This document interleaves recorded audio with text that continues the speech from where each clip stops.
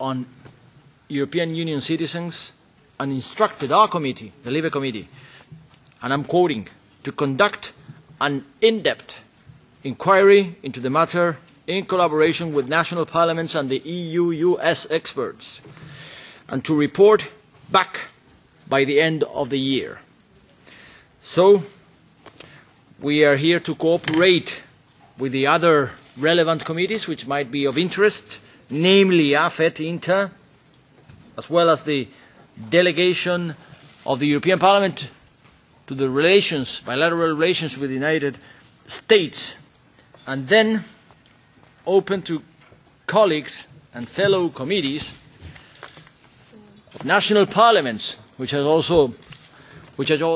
also dealing from their side with the issue involved. This is a discussion which is to be open to European Union citizens. The main issue at stake is about the rights, coffee please, coffee in both, the rights of European Union citizens in times of mass electronic surveillance, as endorsed by the LIBE Committee. Our colleague, Claude Moraes, has been designed rapporteur. This appointment has been endorsed just this morning, and we have less than 4 months to go all the way to conduct the inquiry. As we are coming close to the end of the mandate of the term, time is of the essence. So the report could be put to vote in the LIBE Committee by December and be voted in the plenary by January. I am announcing that a camera crew from Germany, In the Film is the name, has been allowed to be present in our meeting in the context of the filming of David Burnett's documentary on European Union legislative process about data protection, which is to be accomplished also by the end of the term, by the end of this mandate.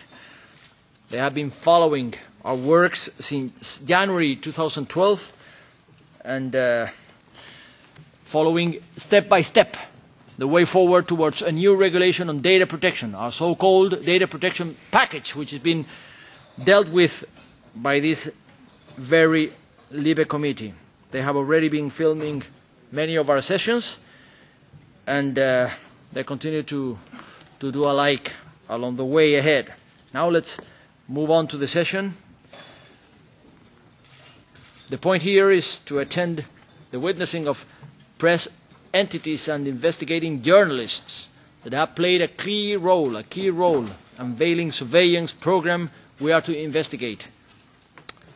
This is why we opened this working session of the inquiry listening to some of them. The Committee of Civil Liberties, Justice and Home Affairs is in charge of fundamental rights of the European Union citizens, right to privacy, freedom of expression, right to an effective remedy, are core values and fundamental rights as confirmed by the European Convention of Human Rights and the Charter of Human Rights, which is a component element of the Lisbon Treaty. That is why we are welcoming our guests this afternoon, namely, first, Monsieur Jaques Follorou. Please be welcome, journalist from the prestigious Le Monde, published information on a French system for gathering all forms of electronic data. We're also welcoming Mr.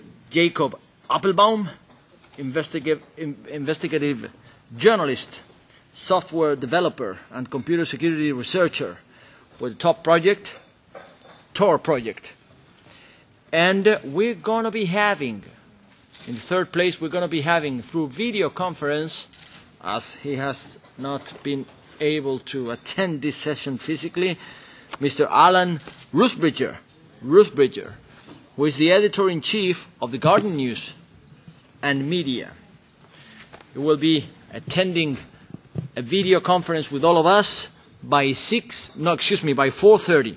By 4:30. We had planned this video conference also with Glenn Greenwald, well known for his security and liberty blog in The Guardian. So we have accepted, he had accepted to participate from Brazil. Unfortunately, in the end, this video conference with Mr. Glenn Greenwald cannot take place. So we're concentrating on Mr. Alan Rusbridger this afternoon. Now we will be updating on the schedule at a later stage. Let's hear from the witnessing of our two guests, which are physically here. Jaques Follorou in the first place, and then Mr. Appelbaum. Follorou, you've got the floor. No, I mean, what is it? Is it a point of order? Is it a point of order? Really? Yes, sorry. I think many of us would be interested in why the video conference with Glenn Greenwald was cancelled. It would be interesting to know the reason. Thank you. I've not been able to make it. Question of timing. The person happens to be in Brazil at the present time, so it was impossible to arrange it in timing. But we will keep putting interest into it so that we may arrange it for the further session. We're going to be rushing with the timing, as I said. The schedule is of the essence so that we can accomplish our work before the end of the year. So we're going to try again later on at a later stage. But for this afternoon, we're having three relevant journalists, which is going to be interesting enough. Let's get started by Mr. Follorou. Thank you. Thank you. Thank you very much for the invitation. Just a few words on behalf of the director of the Le Monde newspaper, who believes that it's the responsibility of journalists today to explain the work that they're doing on this subject.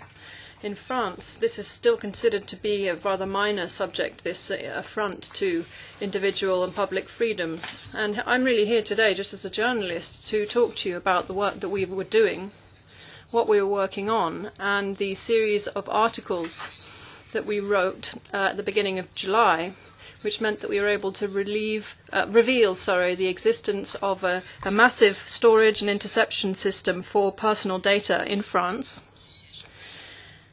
And this was not subject to any real administrative or political scrutiny. So this was an investigation that we carried out following the revelations made regarding the PRISM system. And in France, unlike in the United States or in the United Kingdom, all of the technological means that are available for intercepting electronic signals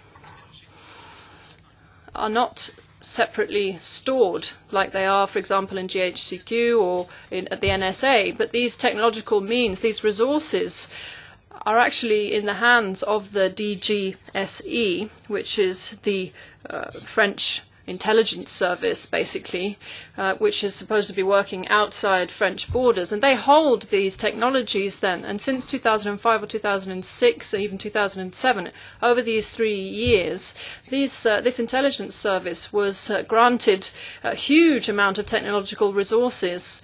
These were financed by the Parliament in the framework of an update, which is what it was called, an update of the means that France has to intercept electronic signals when it comes to improving the sovereignty of intelligence gathering that is done in France.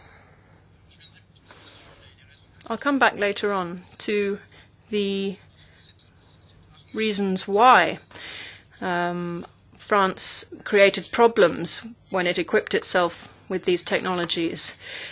Because for us, it's not really a question as to whether it's a good idea or not for a country to be combating terrorism. For us, really, the big issue is scrutiny.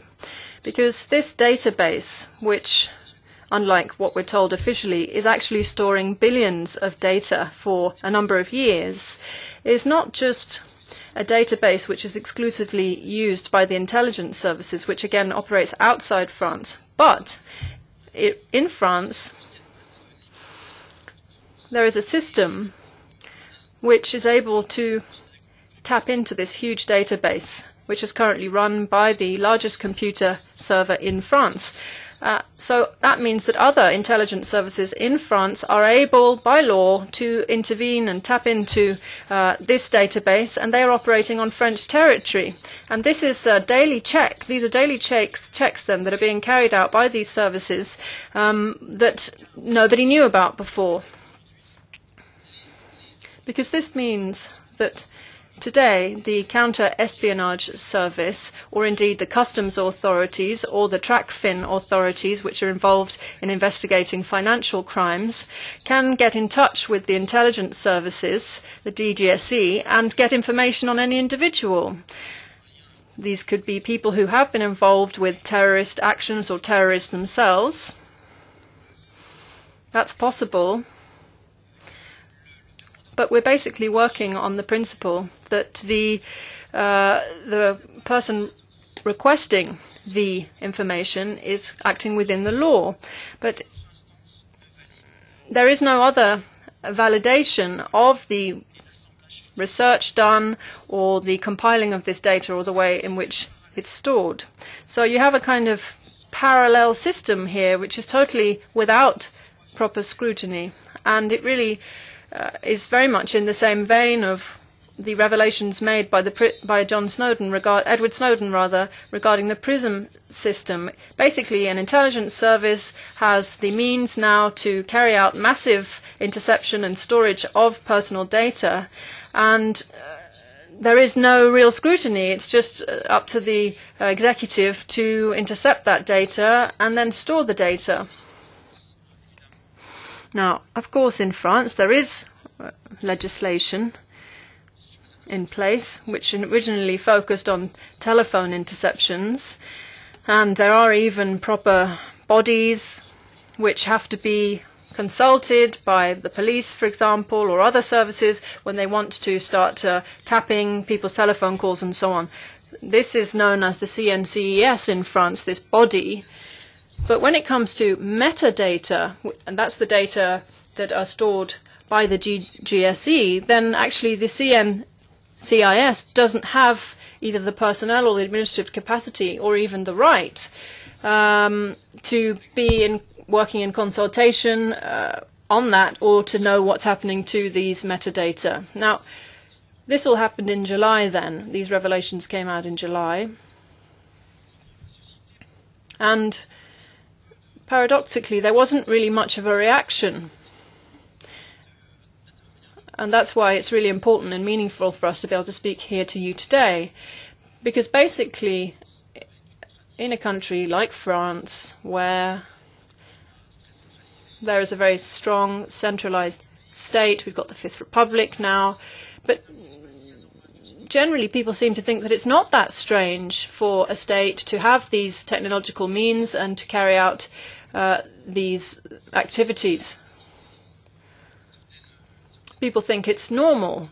Now, we think that that is a bit poor in terms of counter-establishment power or anti-establishment power.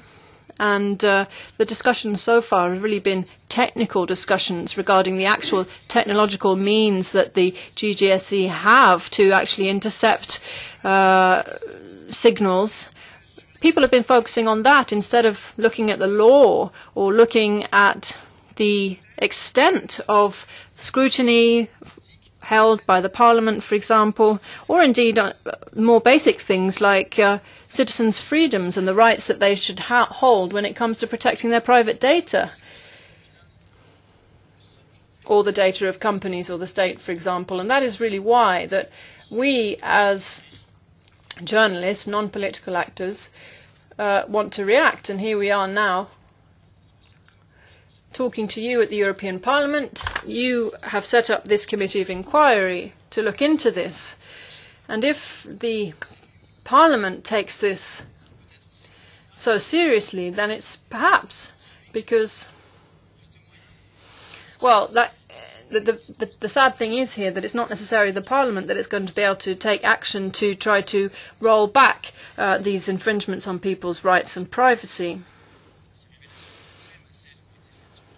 Because if you look at the reaction to these revelations, or the reactions to the PRISM revelations by the NSA when it comes to telephone surveillance or interceptions of communications between governments or French ministers and so on, then you can see that each country reacts in its own way. But obviously in America, there's a lot more money behind the different reactions, but in Europe it has been rather meagre.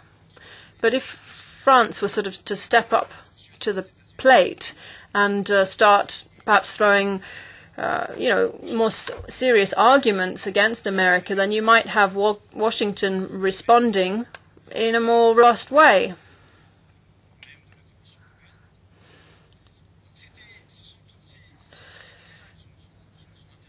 So this is what we were interested in, how this is all panning out, and obviously this is a work in progress.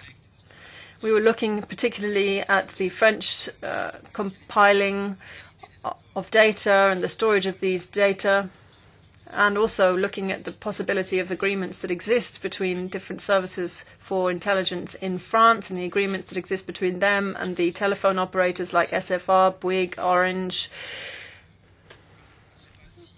We don't know if these agreements exist, as there were agreements found to be in existence between the NSA and other major operators.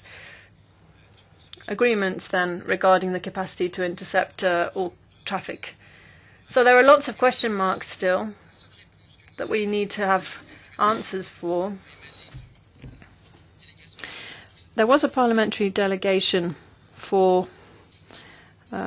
information, which is responsible for trying to exercise scrutiny over the French intelligence services. This is a fairly new body. They've only been in place, this group, since 2007, and they have restricted means available to them. For example, they're only allowed to speak to the directors of the French intelligence services, and their communication powers are really very limited. And the members of the delegation are important people. The chairman of the Defence Committee, for example, the chairman of the Justice Committee. So they're very busy people anyway, so they haven't got much time to dedicate to this particular scrutiny committee or delegation. Just a few more words before we get to the Q&A, which will be more interesting. As a journalist, what I'm really struck by here is the way in which the different political stakeholders in France have reacted. The French members of parliament are basically accepting, really, the idea that the government should have these powers. They are somehow giving their sort of approval or acceptance to this infringement of their powers, this encroachment. And as journalists, that's really what's shocked us. We see this reaction again and again. Lots of people just say, you know, it's not that serious, it's not that important. But when we speak to government representatives, people who, for example, work closely with the French president or the French prime minister, or even people who are high-ranking officials in the intelligence services, these people who perhaps accept the debate per se, they will say again and again, you're worrying about nothing. Because at the end of the day, people who are responsible for massive interception of data, at the end of the day, these people are defenders of our republic. And maybe it's true. People working for the intelligence services, most of them really are interested in democracy. And the point is that people who are responsible for these different competences are true Republicans. They're French Republicans. They will not betray their country, and these amazing technologies, are safe within the hands of these people. That's what we're told again and again. But these are questions of principle, really. That's why the law is so important. Because if we were just to sort of say, okay, this is all okay, and if we assume that these technologies are not used for anything other than terrorism and combating terrorism, other threats and so on. But the point is, these technologies could all, at any moment, be used for other purposes, encroaching on people's private lives and so on. We don't know what they're going to be used for. And we saw as well that under Sarkozy, there were incidences where the law could be bypassed to protect people's individual interests. And the problem is then that people are acting outside of the law. And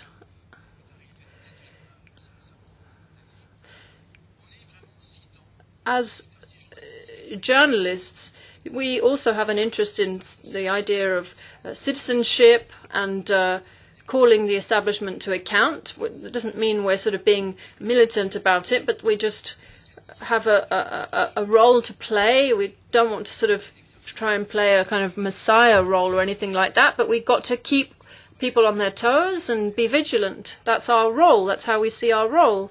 So we hope that the work being done here in Brussels at the European Parliament will alert people to what's going on. I'm a little bit pessimistic as to what will happen in France, though. Thank you. Thank you very much indeed, Mr. Follorou, and thank you for being brief and precise. Mr. Appelbaum. Mr. Appelbaum, you've got the floor. Thanks so much for having me. It's quite an honor to be here. This is my first time in European Parliament. So I sort of wanted to take a broad view of someone who has some experience with this. I've spent the last decade working in a kind of censorship resistance field. I work on the Tor network. It's an anonymity network that people can use so as to not be surveilled and to bypass censorship. It's actually funded by the US State Department, the Swedish International Development Agency, and it's a free software project. However, I'm here more in my capacity as an independent journalist, as an investigative journalist, but also as a person who has been subject to extreme scrutiny under these types of surveillance programs. So with that said, I definitely want to talk about the NSA, and I will, but I want to have a broader view, because part of what we've learned from Snowden and his whistleblowing in the public interest is that the NSA has an all-encompassing spy program, essentially. But what is not really well described in public yet is how it is actually the case that the FBI and the Central Intelligence Agency of the United States also have similar access programs. So, for example, when people talk about these PRISM-like programs, or PRISM itself, what that name actually means is it's a program where people in corporations, or perhaps nonprofits of any kind, or simply organizations, are complicit in helping the government, either because they are forced under the FISA Amendments Act. FAA 702, I believe, is the specific FISA Amendments Act that they are using in the United States.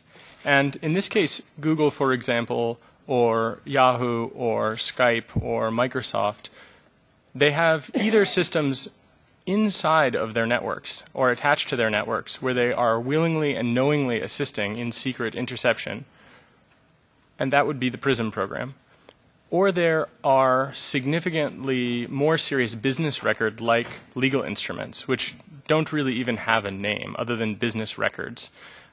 So, for example, the Federal Bureau of Investigation in the United States has a thing called a National Security Letter, of which I believe I am actually a subject, which is a kind of interesting story for another time.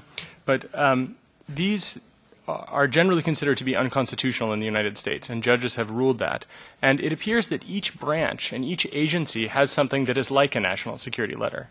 And in the case of the business records, it seems, in fact, significantly worse than a national security letter. So it's not just a matter of metadata, it's, in fact, whatever business records. So that's any record a business may create, or that you may create with a business. So if we consider PRISM, and then we consider the fact that they have hardware that's inside of these networks or onside of these computer systems, it really is everything unless there is specific pushback inside of companies.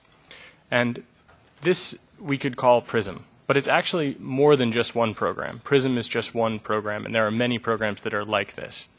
And there's another word which has been used quite a lot for companies that maybe don't fit exactly to that mold, and it's been called upstream. But upstream is more of a description. That is, it's rather how it is that they're doing it technologically. It sort of suggests that there's a little bit less complicity with the people that are targeted, but what it suggests is that if they can't monitor someone directly or can't reach inside of an organization, they monitor any communication with that organization. So that is, they are upstream of that company, of those entities, of those systems. So the Tempora system, which is the full take collection system running in the United Kingdom by GCHQ, this is the same system in the sense that they are the entire internet leaving and entering the United Kingdom. And any packet, any piece of data that flows through the United Kingdom goes into Tempora, and it is stored for, as of the last time I've heard, at least 3 full days. So that's every single thing. It's not just metadata, all data. Right? So that kind of system, combined with something like PRISM, is a surveillance apparatus that the world has never seen before. When Duncan Campbell revealed Echelon to the world, it was pretty terrifying. It was a very impactful thing for me. But when he revealed it to the world, I didn't imagine it could actually become so much worse.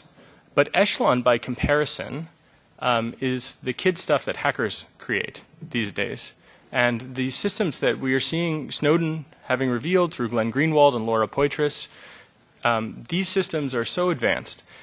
The way that these systems work and the way that these programs work is really, it's a 3-phase approach. The first is through complicity, either with so-called legal instruments. The second is by just normal surveillance and spying, which is the upstream. And then the third is what has recently been talked about as the Genie program. This was recently revealed in the Washington Post. But Genie is just one of many programs for tactical exploitation. So that is to say that they want to know what it is that you're doing. And so they can't monitor you upstream. They can't go to Google to get your information, so they break into your computer system. And according to what the Washington Post has recently revealed, there are tens of thousands of systems which have been compromised by the NSA in an active way under just the Genie program. There are other programs like that that I'm familiar with, which have not yet been revealed in public, which will be revealed in good time, where they are targeting specific pieces of software, where they are targeting specific types of people, and where they are specifically doing it for people that are not terrorists. And in fact, in some of the things that are clearly noted in some of these documents, it is the case that the terrorist is the exception. So if they have 30 cases, one of them might be a terrorist. This is something that's very concerning because with a full take collection, it is necessarily the case that you have every single person surveilled, and naturally 1 or 2 of them may be terrorists, accused, suspected, not even convicted, certainly not indicted. So this is something which is also very important to keep in mind. These people have not actually been formally charged in any way, and yet they are painted in this way. So in fact, for the most part, people that are targeted in this way and that are under this surveillance, none of them are really terrorists in this case. There are some special exceptions. But it's important to recognize how these things tie together, because it's very boring just to talk about technology. And in fact, since almost no one understands the technology, it's a waste of time. Instead, what we can talk about is the things that people really do understand, which is that with the Five Eyes program, and that is to say the Defense Signals Directorate of Australia, CSE from Canada, the GCSB from New Zealand, GCHQ from the United Kingdom, and the NSA from the United States, they have formed a partnership such that, despite the American Revolution against the British, GCHQ can query the NSA's databases of American citizens, where they have similar full-take collection systems. How that's legal is completely beyond me. How that, for example, is democratic, how it represents upholding my country, it to me is quite a dumbfounding thing, because in fact, I'm sure the British feel the same when the NSA queries their system. And I would be quite upset about that as well. But looking at this, those are what are called first-tier partners. So those are the partners, GCHQ and NSA are first-tier partners, and the others are second-tier partners. BND, that's the Bundesnachrichtendienst of Germany, they are a third-tier partner. My understanding is that it's not unlike BitTorrent piracy sharing sites in that you have a quota to fill. And so if you're a third-tier partner, you have to contribute some information to be able to query some information out. I'm not totally clear on how this works, but it is an interesting distinction between the different tiers. And this ultimately comes together to be used in really egregious ways. So for example, there exists signals emission databases and fingerprint or signature databases where you have a particular signature for your voice, you have a particular set of selector or selector-like objects, that is your email address, your phone number, things like that. Anytime you pick up a new device and you enter these selector-like objects into this new device, that new device becomes linked to you if it passes by one of these sensors. What that means is that there exists a sort of emergent pattern-based identity system for the entire planet and every person that is on the planet. And then this data is fed into geographic tracking systems. The NSA and the CIA have a system whereby they track people, and the slogan is, "We track 'em, you whack 'em." This is published, I believe, in the Washington Post most recently. So it is the case that the surveillance data is tied directly into flying robots that kill people without process, right? So the surveillance has a huge impact on people in a very literal sense, like with rockets. So in this case, this is almost all passive. The first two parts of what I mentioned are passive. The tactical exploitation is not passive. But I want to dispel the myth of the passive NSA, which is that they're just some guys, some really cute mathematicians with pocket protectors, and they're just like doing math and breaking codes, and they're like heroes in these World War movies. It's really, I mean, there are people that are like that in the NSA, and there are some really incredible people that do work there, that are good people, and many of them actually have left to blow the whistle, like Bill Binney and Thomas Drake and Edward Snowden. In actuality, though, these people are doing active operations. So, for example, I've become familiar with a program which has not yet been revealed in public, where they instruct agents of the NSA to be able to go to an urban area to penetrate people's house networks, like their home wireless network. This type of a program is like the modern black bag job of a digital era. To go and break into your house is the kind of stuff you would see in a Cold War movie, and they have training slides, in fact, for doing exactly that electronically when they can't get in another way. These kinds of systems and these kinds of programs are extremely terrifying because they're not democratic by their very nature. They're secret, they're without oversight. Whatever oversight might exist is mostly meaningless because those people who are doing the oversight have so much trust and so little education. And this is the key thing. Most of the people in the US Congress that I have become familiar with in any way, they have other people print their email for them. They don't really understand how the electronic world works. None of them can tell you what TCP/IP is. Very few of them understand what wiretapping is in actuality. And what we're actually seeing here is that the architecture itself of these systems is left vulnerable on purpose. So there exists encrypted fax machines, for example. We know that the European Parliament was intercepted. I believe it was the European Parliament that was intercepted for, I think it was a crypto AG encrypted fax machine. And it looks like they did what we would call a tempest attack, which is that they looked for electronic emissions from the encrypted device. And then from that, they were able to recover the actual pre-encrypted fax data, which is to say that they didn't break the encryption, they went around the encryption. So what we see is that there are some architectural changes that change the type of attack that is possible, which means it changes the economic scale, and it changes, in fact, the ability to carry out the attack in some cases. So in this case, when we have so-called lawful interception programs, what we need to recognize is that the NSA is not bound by European laws, and they do not care what your laws say.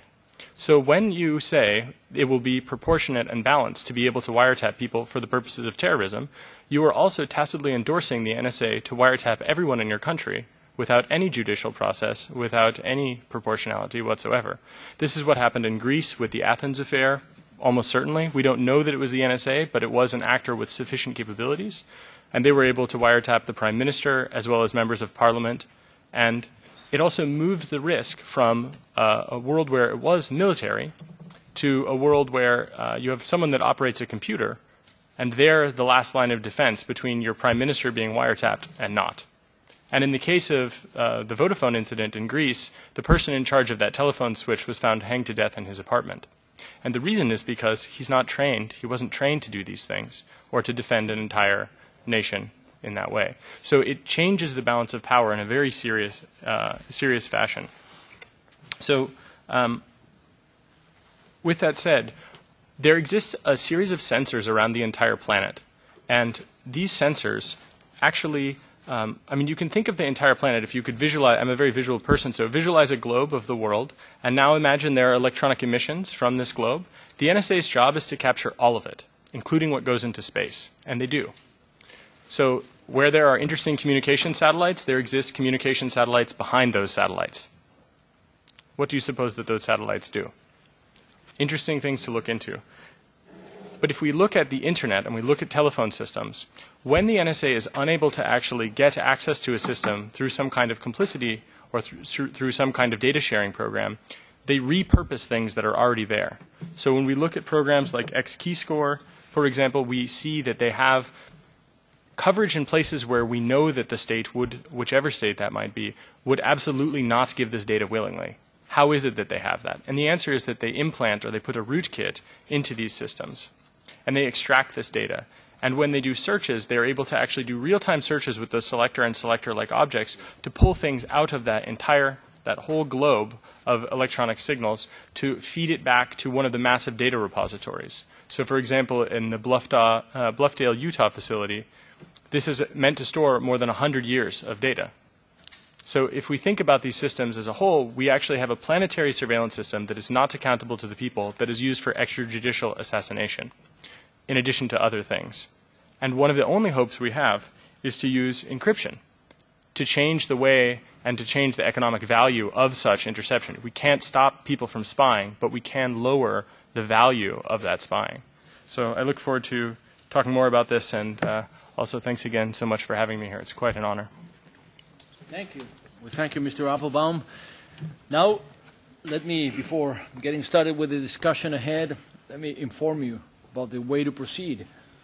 At 4:30, 45 minutes from now, we have planned a video conference with a third guest, with a third witness here, Mr. Arlan Rusbridger, the editor-in-chief of The Guardian. So we've got some 45 minutes to go for the discussion, and I suggest we get started by the rapporteur, the shadow rapporteurs, and then some additional floor for the members willing to intervene. But I just remind you that this is a hearing. So we are here to discuss or to put specific questions to our witnesses here from this side of the podium, not to linger on political statements for an unlimited time, but to concentrate on the presentations we've heard from the journalists that have been invited to attend this hearing. So I suggest you have it in mind before opening up the floor. First floor goes to Mr. Claude Moraes, rapporteur. Thank you, Chairman, and thank you to the journalists who have come here. And essentially, they are the messengers who took what were essentially allegations from whistleblowers, and we're very grateful for their contributions. We're going to hear from Alan Rusbridger as well, and collectively, this is the information we had from the whistleblowers. But they are also opinions, and it's going to be interesting to hear a bit more of those opinions.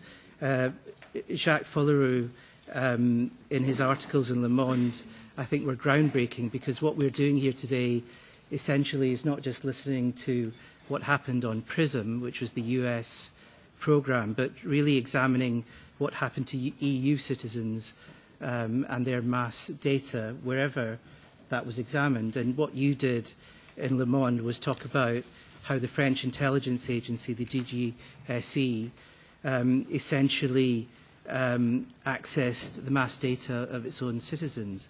And what you did in those articles was talk about how the police and other agencies had access to what was essentially data which should have been accessed only by the intelligence agencies. And my question to you, taking the cue from our chairman, to be precise, is that as a journalist, you can have an opinion on what was happening in France, where it was completely inappropriate for that data to be taken elsewhere. And if this is happening in France, of course, we know it could be happening in other member states. And the purpose of our inquiry is not to just shift the focus to what was happening between us and the United States, but is this happening in each member state, in your opinion? And is there a legal base in France for this to be happening for mass data through different agencies? So in your exploration and investigation and through your sources, is this something that is just commonplace in each member state? Was it happening in France for a long time? And, you know, if it's happening, was it happening for a long time before the whistle was blown by Edward Snowden, so that we had this effect of suddenly journalists telling us about it? So that's my question to you via Le Monde. And for Jacob Appelbaum, quickly, your contribution was so rich, we could have had that contribution at any point in our hearings. So really, I just want to ask you, I could have asked you so many questions, but just one question about everything that you've said, just the question of proportionality. You talked about tempora, you talked about all the issues, including about my member state. Just one question. If all of this is happening, just your analysis of what they're doing with this information. What is the purpose of this mass transfer? You know, what is the purpose of, you know, putting billions into this mass transfer of information? Is it a commercial activity? It's not just to deal with terrorism. What's your analysis of the purpose, which you didn't go into? Thank you, Rapporteur Claude Moraes, for sticking so concisely to the timing and to the point. We follow with the shadows. The first floor from the shadows goes to Mr. Axel Voss. Ja, vielen Dank. Achso, müssen Sie.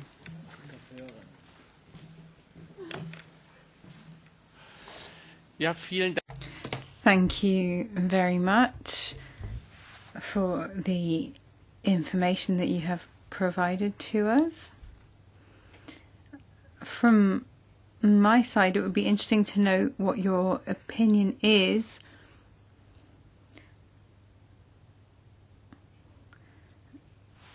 so to what extent this data surveillance is something that clearly we criticise, but to what extent this data is actually used.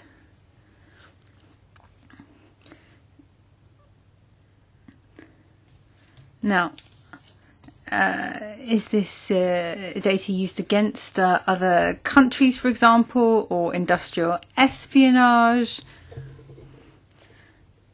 Perhaps you could give us some kind of idea, in your opinion, with regard to the new technological developments that we have. Is there a possibility that could be used to guarantee security with that would guarantee people's personal rights more? Because we always have this certain concern between people's personal rights and security, trying to find the right balance. So it would be interesting to know if you have any ideas, perhaps, do you think the intelligence services are considering other possibilities that might be less damaging? Do you have proof that this data is being used for more than just fighting criminality? Mrs. Interveld. Yes, thank you, Chair, and thank you to our two guests. I've been listening with great interest. I think the key question of this inquiry is going to be, I think, not how much governments know about us, because it will probably be easier to establish what they don't know about us, which is far more limited. But why our system of checks and balances seems to fail. I think that's also essentially what Mr. Follorou said. Why is there no reaction, and why haven't we got the institutional checks and balances to make sure that systems like these don't run out of control the way they have?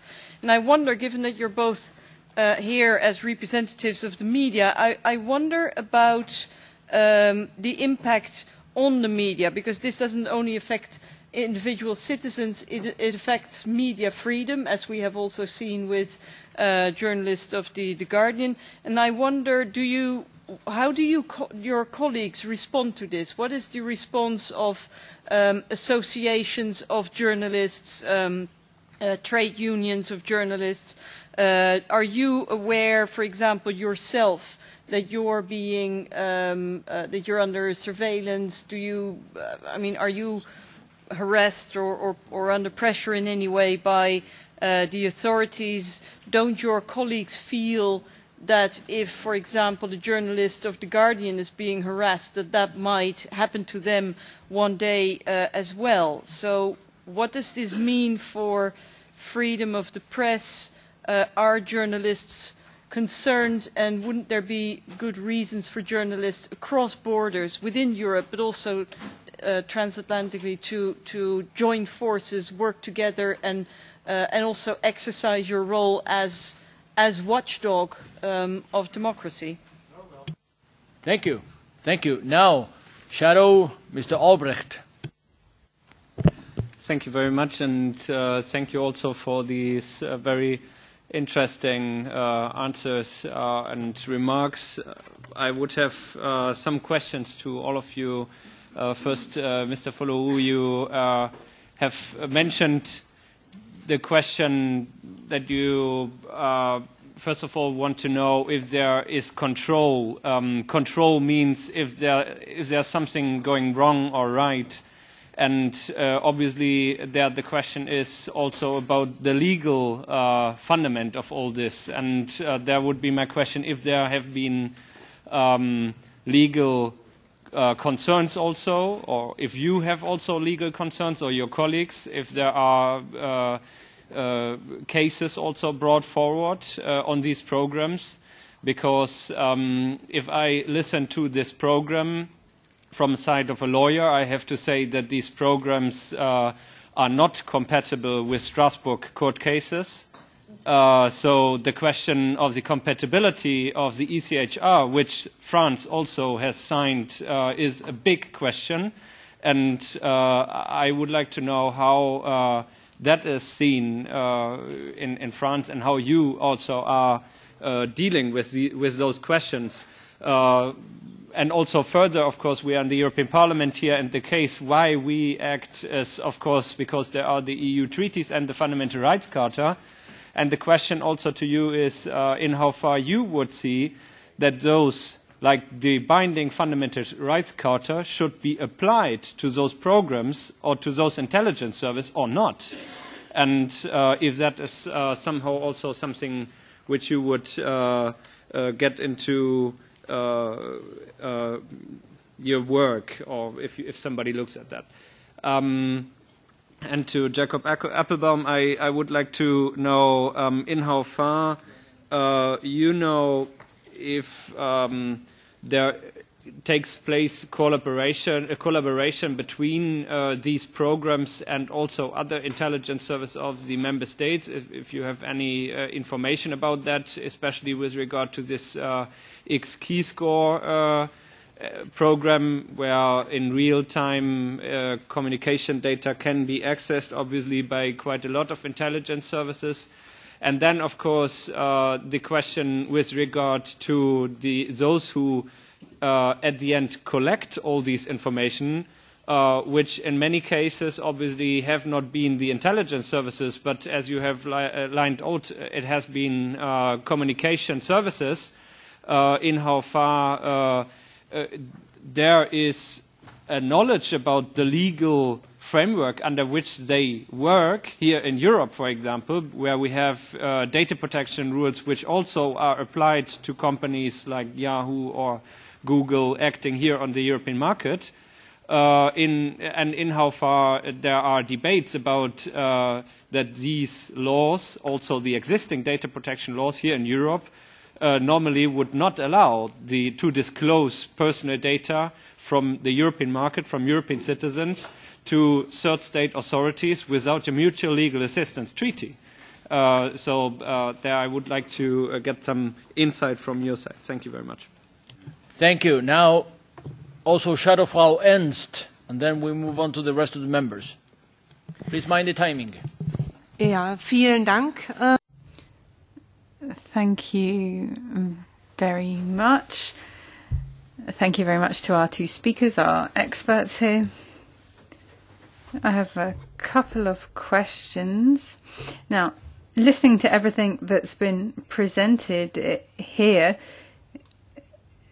we really see a myth crumbling here that we can control our own information. So how do we proceed from that? It's not just what it means for one person or another as an individual, but how do we deal with this as a whole in terms of people's rights? I have the question as well from the journalist from Le Monde. How do we deal with the freedom of the press? How do you protect your sources, for example? Is it still possible to ensure the anonymity of your sources? So not just a question for journalists, really. So that's a very important point. I think also generally we have to ask, does this change the way that journalists work? Do you approach things in a different way? Not just journalists, but all those who are affected in this area. So that's a point that interests me particularly. And the other issue I wanted to raise is to do with scrutiny and control. So when we hear about this wide reaching global surveillance, it's hard to imagine, really. So then we have this issue of control or parliamentary scrutiny. This is something that comes up here when we work a lot, that there should be control to avoid this type of surveillance. So what's the situation with parliamentary scrutiny, Mr. Appelbaum? Is this something which is possible? How far can we go with that? And I think we need to look at legally what can be done to try and counter this. This surveillance mechanism we need to think about some type of way to control this or to stop this. Thank you. Move on to the rest of the members. We got a number of colleagues willing to take the floor. So please mind 2 minutes each so that our guests do have time to react and answer the specific questions that have been made. We get started by Mr. Coelho. First floor. 2 minutes. Merci beaucoup. Alors, d'abord, je veux remercier. Okay, first of all, I'd like to thank Mr. Follorou and to thank Le Monde for their work. And I wanted to ask two specific questions. So, who was your work destined for? Was it for French citizens, European citizens of third countries? So who were the main victims, really, of the French system? You talked about cooperation between police authorities. Other authorities also have the capacity to go to GGSE and to ask for information. So do you have information, for example, of cooperation with intelligence services from other countries? We know that the national judicial scrutiny or parliamentary scrutiny has been weakened already on this type of surveillance. And if we have this from one country to other countries, then really we're in a scenario where there's no checks and balances at all. Thank you so much for your briefing. It was very interesting. your briefing on new technologies and new programs. I thank you so much. When you are headline now, they are spying everybody. I remember, I think it was Alexander Haig, one of the highest American responsibles, who said the Americans has a global interest in the world, so they have to spy on everybody. So it's them acknowledging that. And I thank you because you underline well, in my opinion, the sharing between the secret services without any control. But you spoke about encryption. And I remember this Parliament in 2000 and 2001 approved one of the recommendations to generalize, to enlarge the use of encryption in order to protect citizens. And I think this is the question we should asking right now. How can we protect our citizens against these spy networks? Can you elaborate a little more? Thank you so much. Liebel, 2 Minuten, bitte. It's 2 minutes. Vielen Dank. Je vais parler en Allemagne. Thank you very much. I'll speak in German. The NSA scandal really revolves around this massive surveillance and what this data is being used for. Now, what happens to the data where no evidence of criminal activities or terrorism is found? Mr. Follorou mentioned another point, which isn't just an issue in France, I think, but in other member states.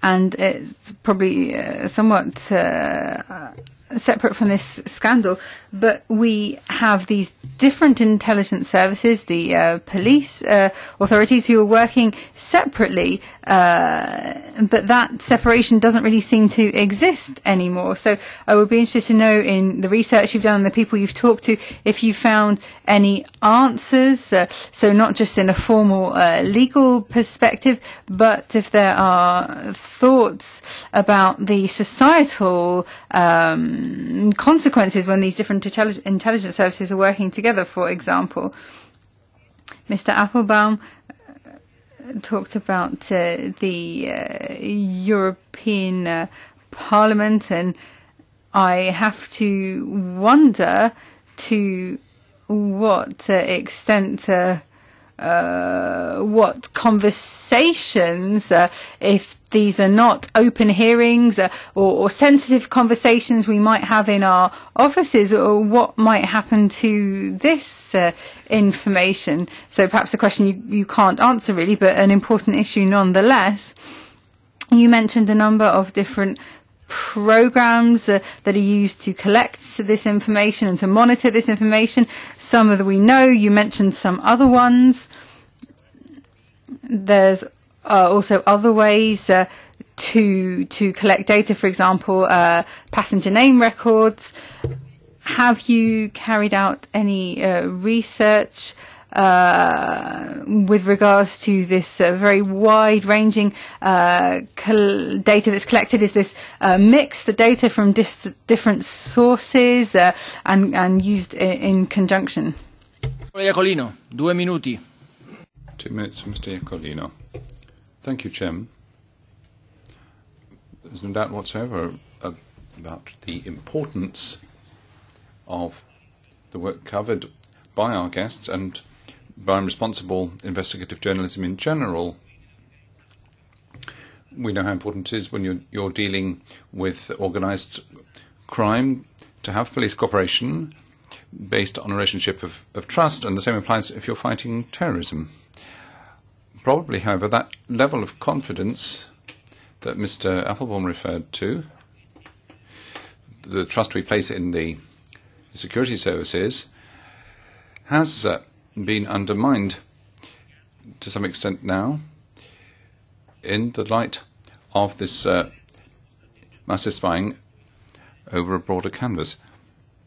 Now, a number of previous speakers have mentioned that PRISM has its own characteristics. Other programs were flagged up, the GSE in France, for one. But to come to my questions, the G6 Home Affairs ministers will be meeting in Rome next week. The European institutions will likely be represented too, and they're going to be looking at whether fundamental rights can be upheld in the security context. Now, the existence of these surveillance programs in individual member states, might that not be a way of clawing back some of the sovereignty and identity in the European context? And now another question, particularly to Mr. Appelbaum. Who is behind Snowden? Is he a lone operator, or is there someone else behind him? And then, don't we need some sort of cost estimate of the PRISM program? Thank you. Gracias, presidente. Mi pregunta es... Thank you very much, Chair. My comments are related to what's been said before. We have this uncontrollable flow of data now that seems to go between the different intelligence services. It seems inevitable that in certain occasions, certain countries, we're almost talking about a situation where it's a market for information. Now, when it comes to encrypted data, I think it's clear that a lot of people individually are doing that, but I don't think it's an institutional response. Then you'd have a corresponding market for encryption. I think what's really worrying about this subject, this information came to light through a newspaper, through The Guardian. What we haven't seen, though, is that this... if we see that terrorists really are the exception in those who are being monitored, we have to look at this uncontrollable flood of data. Is this really being used to control terrorism? We would have to speak out very clearly and say that no, this isn't related to terrorism. It's other issues here, such as a lack of scrutiny. And so if we want to really be efficient in combating terrorism, we have to have efficient scrutiny from Parliament. Antini, 2 minutes, please. 2 questions, Chair. Please. First, to Mr. Appelbaum, do I understand that what you call the Five Eyes program, that the various states that are involved there help each other out researching other citizens from other countries in order for them to stay between the lines of their own legislation, or is their own legislation not a real issue of concern? Could you maybe elaborate on that cooperation of the intelligence gathering services, including also European member states? You mentioned Germany. And the second question is, are there indications that NSA or other intelligence gathering services have penetrated computers of European citizens by, for instance, a botnet or other techniques that I am not familiar with? What's the state of affairs over there? Thanks. Thank you. Now, Mrs. Morvai, 2 minutes. Thank you very much, and thank you so much for all the fantastic work you have been doing. I would like to illustrate my point with a quote from an interview which I read recently in a Hungarian liberal periodical, and it's an interview with Mr. György Konrad, who is a former dissident. During communism, he was a dissident opposition writer. Now he is an advisor to Mr. Barroso on the future of the European Union. And in the context of the interview, he was asked, what is your opinion about the scandal in the US, the Snowden case? And the answer is, I am not being very excited or worried about my phone conversations being listened to. It happened to me continuously during state socialism. Journalist. That wasn't right either, was it? No, it wasn't right, but it wouldn't be right either to end up in the air due to a terrorist attack.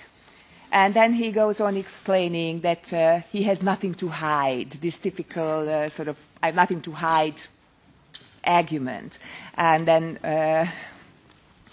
I read this nothing to hide argument several times, and there's this famous quote that responds to it, that the question is nothing whether or not you have anything to hide. The question is whether it's government who controls us or it's we who control the government.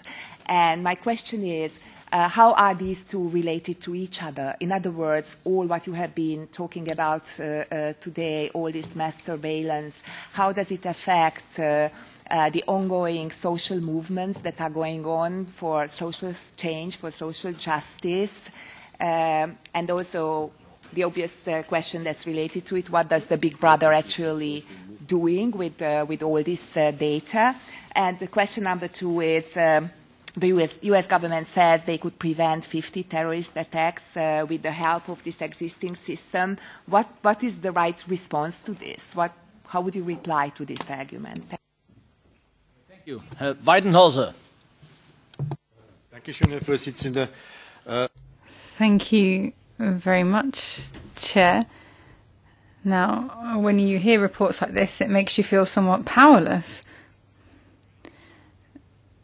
So it's good that Mr. Follorou tells us that, or at least gets us to think about what Parliament can do in this context. We heard about whistle blowers. Now, how would you evaluate the role as a whistleblower? Is this someone you would consider as a spy? Or are we talking about a new age for our fundamental rights here? The second point, you talked about terrorism being an exception when it came to these activities. So what exactly is being looked at then, if that's the case? And finally, just to either of the two gentlemen, the costs of the programme. I'm sure this is quite expensive, this huge technological involvement here, so I'd be interested to hear about the cost. Vielen Dank. Madame Flotre. 2 minutes. Merci.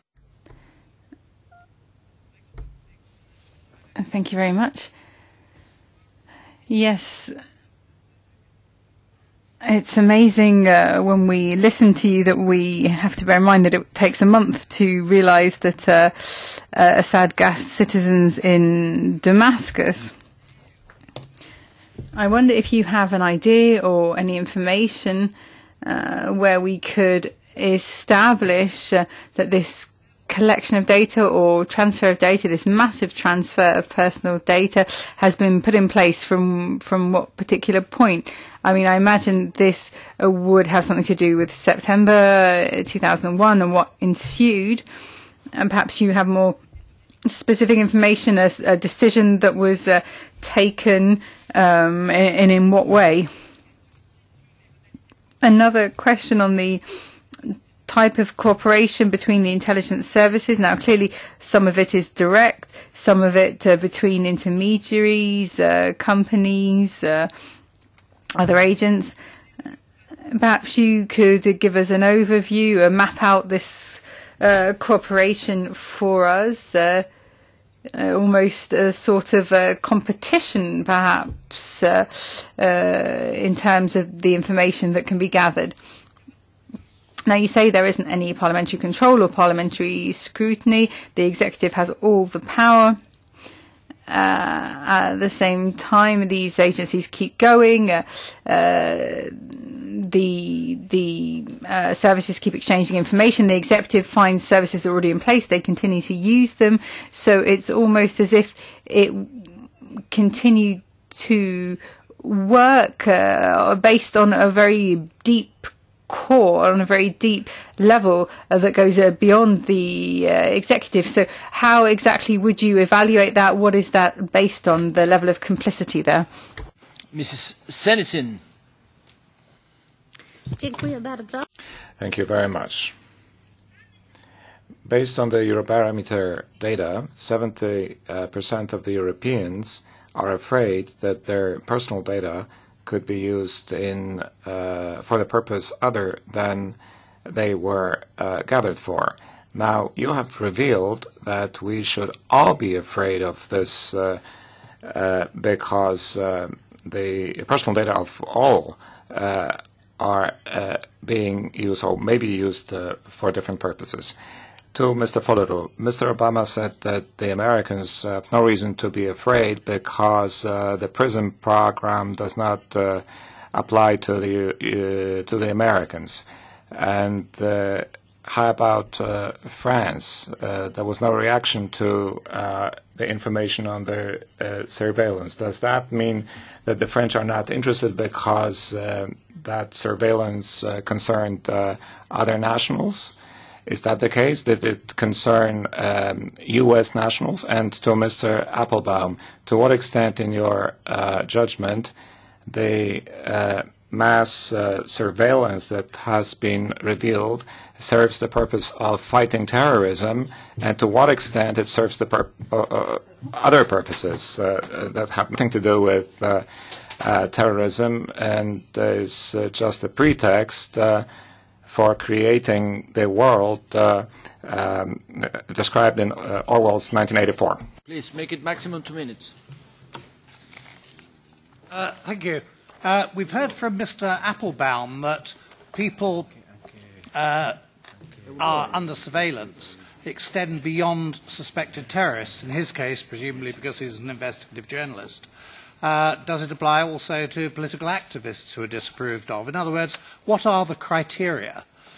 To whom is the information imparted? Is it retained by the security services, or is it handed to current governments who might use it for domestic political purposes? Is it used against job security of people in the public sector who are connected with organisations or causes that are disapproved of?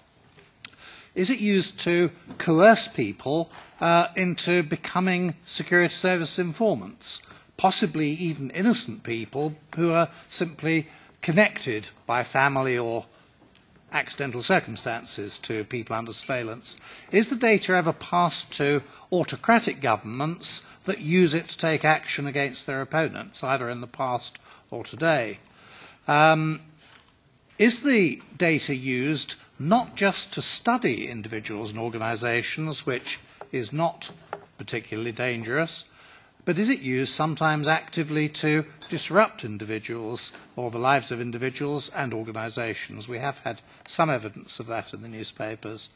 Might security services of one country, and this is perhaps very topical, pass deliberately falsified data to induce or legitimise military action, such as in the case of weapons of mass destruction in Iraq? Perhaps rather a flippant question, how would those under surveillance know that they're under surveillance? And I suppose finally, how might legislation be drafted that would allow legitimate surveillance into, say, seriously suspected terrorists and prevent illegitimate surveillance? Thank you. Torvalds, 2 minutes maximum, please. Thank you, Chair. This is a slightly unusual situation for me. On 9/11, I was a journalist on Manhattan Island. I happened to be there, and I took a taxi down to Ground Zero. After that, I spent almost 4 years reporting about very sober reactions and some very hysterical reactions. So my take would be that after that incident, you had all the Western intelligence agencies actually doing this as far as they could with the means they had, and without any legislation actually hampering them. And the reason is, of course, that you have no in the cyberspace you have no national borders. So you can't say that, oh, this is the Finnish part of the cyberspace, this is the Swedish part, this is the American. So they did it because they were able to do it. So we have actually a sort of semi-international of Western intelligence organizations doing this. That would be my take, and I would actually just like to hear if your take on this problem is more or less the same. Thank you. Thank you. And Honorable Borghezio. 2 minutes. Grazie, Presidente. Thank you, Chairman. I think there's a bit of hypocrisy on the part of us politicians. Here we are putting on sackcloth and ashes. The same applies to information providers. And unlike our guest speakers, they are getting to the point. But the others have described this scandal going on about these revelations in alarmist tones as if this was something we couldn't see coming. But this is simply part and parcel of the New World Order. Its natural expression is total control of information and people. That is the starting point. And on that basis, may I ask our two very intelligent guest speakers whether from their detailed, serious analysis that they've carried out into the technicalities of this, whether we don't encounter the following problem.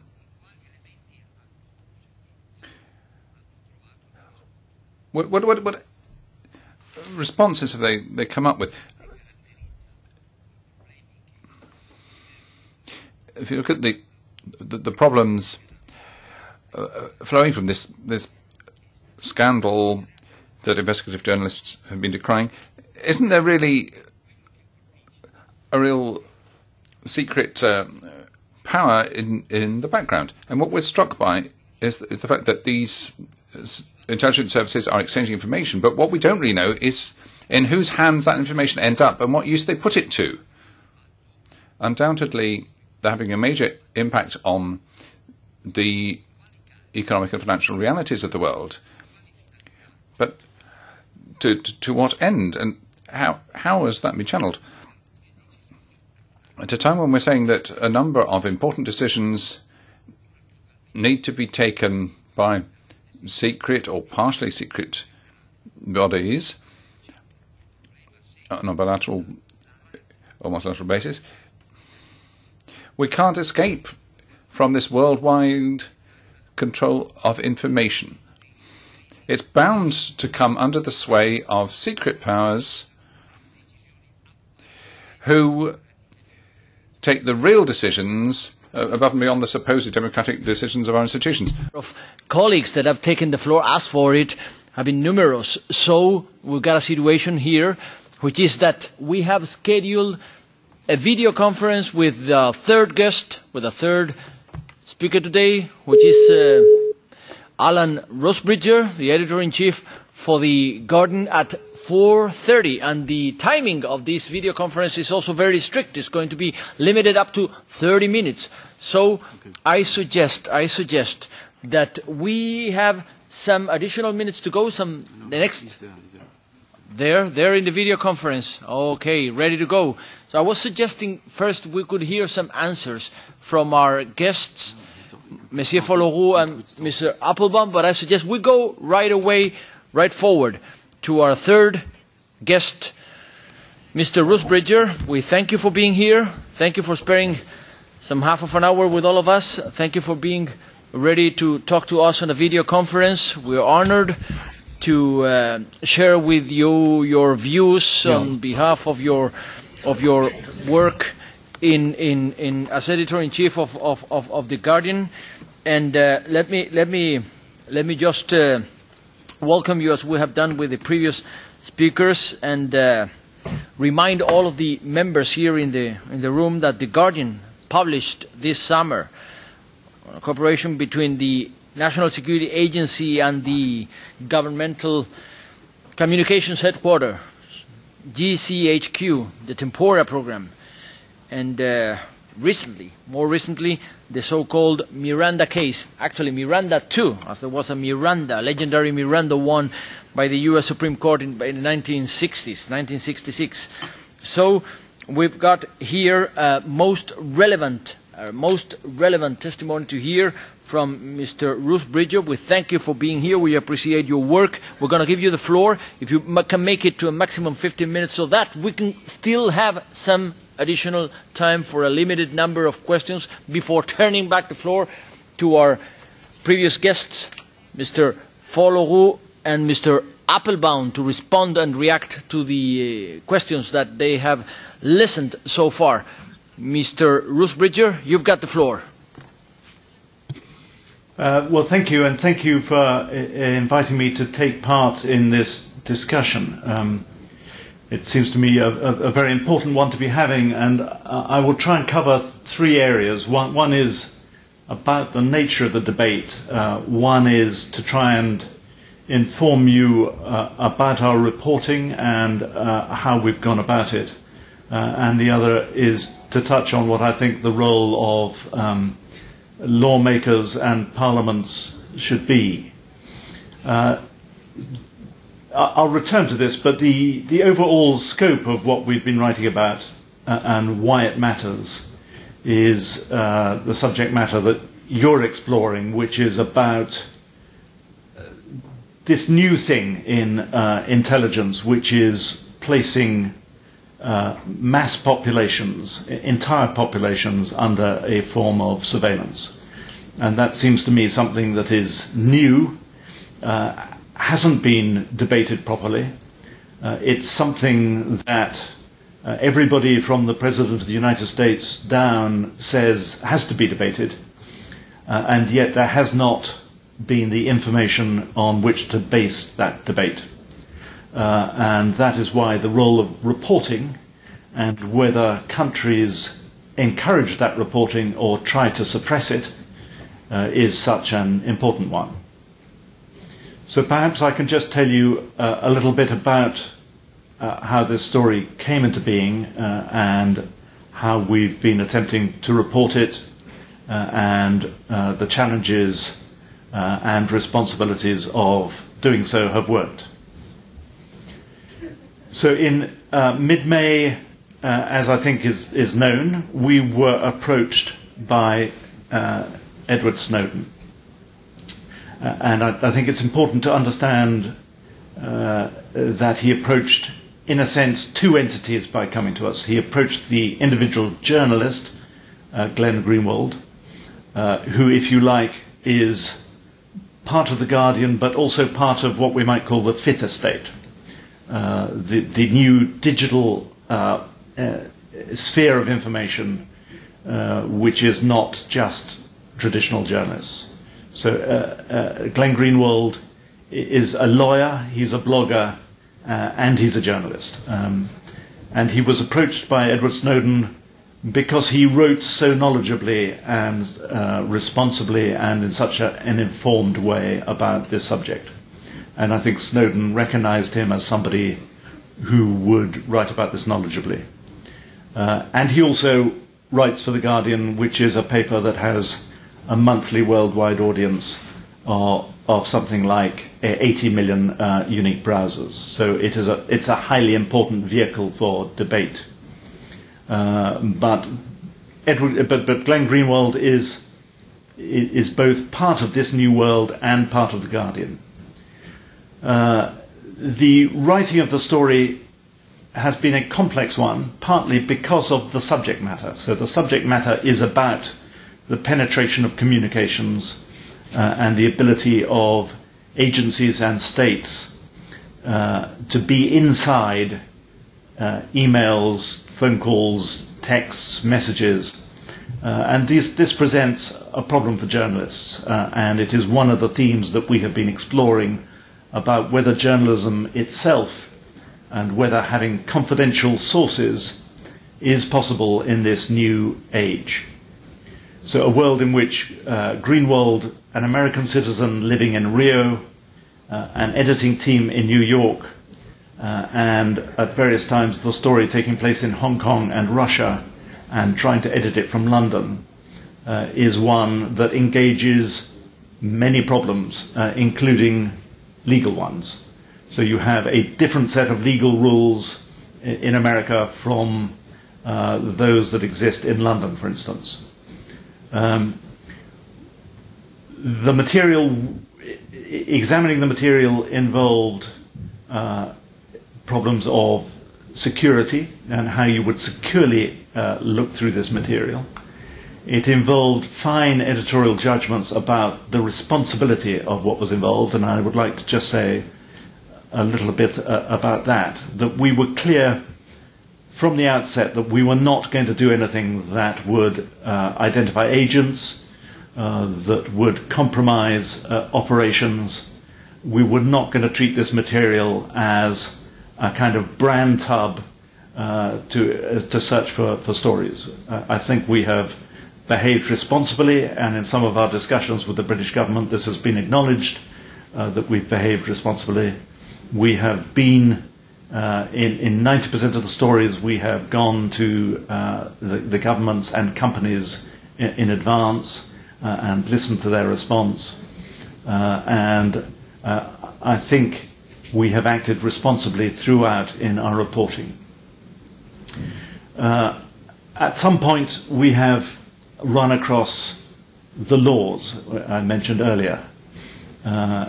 And the laws in different countries make this kind of reporting either difficult or impossible or allowable. And it will be obvious, I think, to the lawmakers that are sitting there listening to this, I hope, that there have been at least two instances where we violently disagree with the way that the law has tried to interfere with our reporting. One was the use of terror legislation to intercept and detain David Miranda, who was part of the team of people at The Guardian, and the other was the direct threat from the British government that they would use the law to prevent us from to either seek the return or the destruction of the material that we were looking at. And that is why we are now in collaboration with American partners, because the American laws, the First Amendment in particular, offer a more robust protection for this kind of reporting than exists certainly in Britain, but I would guess in much of Europe. It seems to me that Article 10 is not the same as the First Amendment of the United States, and working in a country where prior restraint of publishing, stopping things from being published in advance, is not possible in America. And therefore we're in this new journalistic environment which we are taking advantage of, in which we take advantage of the best legal regime in which to publish in examples where states move against and try to prevent reporting within Europe. So that is how the story came about. That's how we've been trying to work on this material. There have been issues of security of communications that I've referred to. There have been issues of security of the material. It has, as I've tried to emphasize, been an exercise in teamwork. There are several reporters and editors who have worked alongside Glenn Greenwald and used Glenn Greenwald's expertise and his knowledge combined with our editing skills, our legal and IT backup, the kind of things that a newspaper, a proper newspaper, a well-resourced newspaper wanting to do journalism in the public interest is still able to do. We will have at the end of it, I think, enormous legal bills in trying to defend and enable our reporting, but that, to my mind, is something that a newspaper has to be able to do. And we have entered partnerships, as I've referred to, with the New York Times and with ProPublica in order to enable reporting that it turns out is impossible to do in the UK. I just want to end by talking about why this story seems to me worth going to this effort. With all these challenges and difficulties, why it is important that a newspaper does this kind of reporting in a responsible way. It comes back to where I started.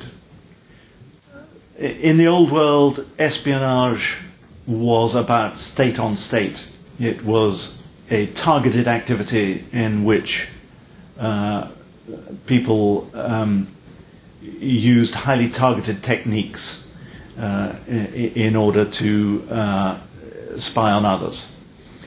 And what has happened in the last period of 10 or 15 years is that this has moved into a world in which there has been a partnership of states and corporations that we are beginning to glimpse through the Snowden documents that has involved the mass harvesting of information of entire populations, anybody who uses digital equipment being put under some form of surveillance. And that seems to me is something which cannot happen without consent. It cannot happen without the consent of populations. And that consent cannot be given without information. You can't have the kind of debate that you are having today in your parliament unless you have information on which to base that debate. So you can't simultaneously have governments trying to stop newspapers from publishing this and have that debate. So I welcome the fact that the President of the United States, that President Obama, even yesterday, said that this was a debate that was necessary, that just because you can do things doesn't mean that you should do things, and he acknowledged that things had gone wrong and that these were necessary matters of discussion. But you can't have that discussion without the information. And I acknowledge there has to be a balance. I think we all acknowledge there has to be a balance between security and privacy and freedom of speech and freedom of association and the ability to report. But these are all things that have to be placed in the balance.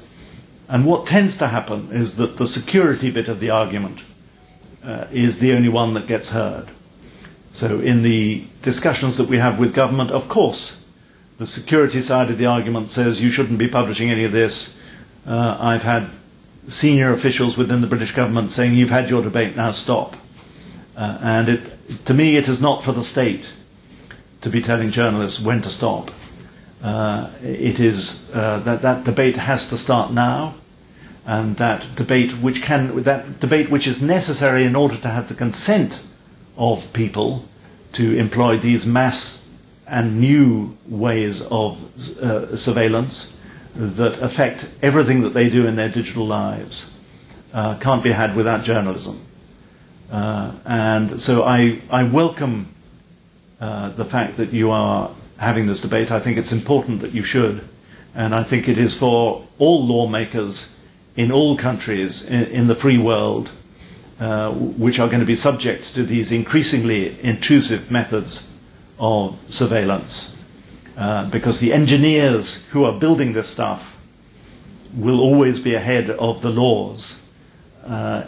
It's an important role of Parliament to consider these balances and to be considering how oversight is done and whether oversight is meaningful and whether the current oversight powers that exist through secret courts and through the committees of Parliament and Congress, whether these oversight powers have been sufficiently exercised in the past and whether they're meaningful in the future.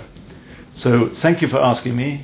As I say, what I've tried to emphasize today are these three things: the need for the debate, the need for responsible journalism, and the need for lawmakers to protect that journalism and to discuss the material that we are putting into the public domain at some risk to ourselves and expense and against severe legal obstacles, and that lawmakers have a role to protect that kind of journalism and to encourage that kind of debate.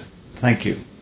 We thank you, Mr. Rusbridger. We thank you for your work at the forefront of The Guardian as a key media player for the values we stand for, which are at stake precisely throughout this situation we've been dealing with. We thank you for being here to this video conference. We thank you for your contribution to this inquiry and to this debate.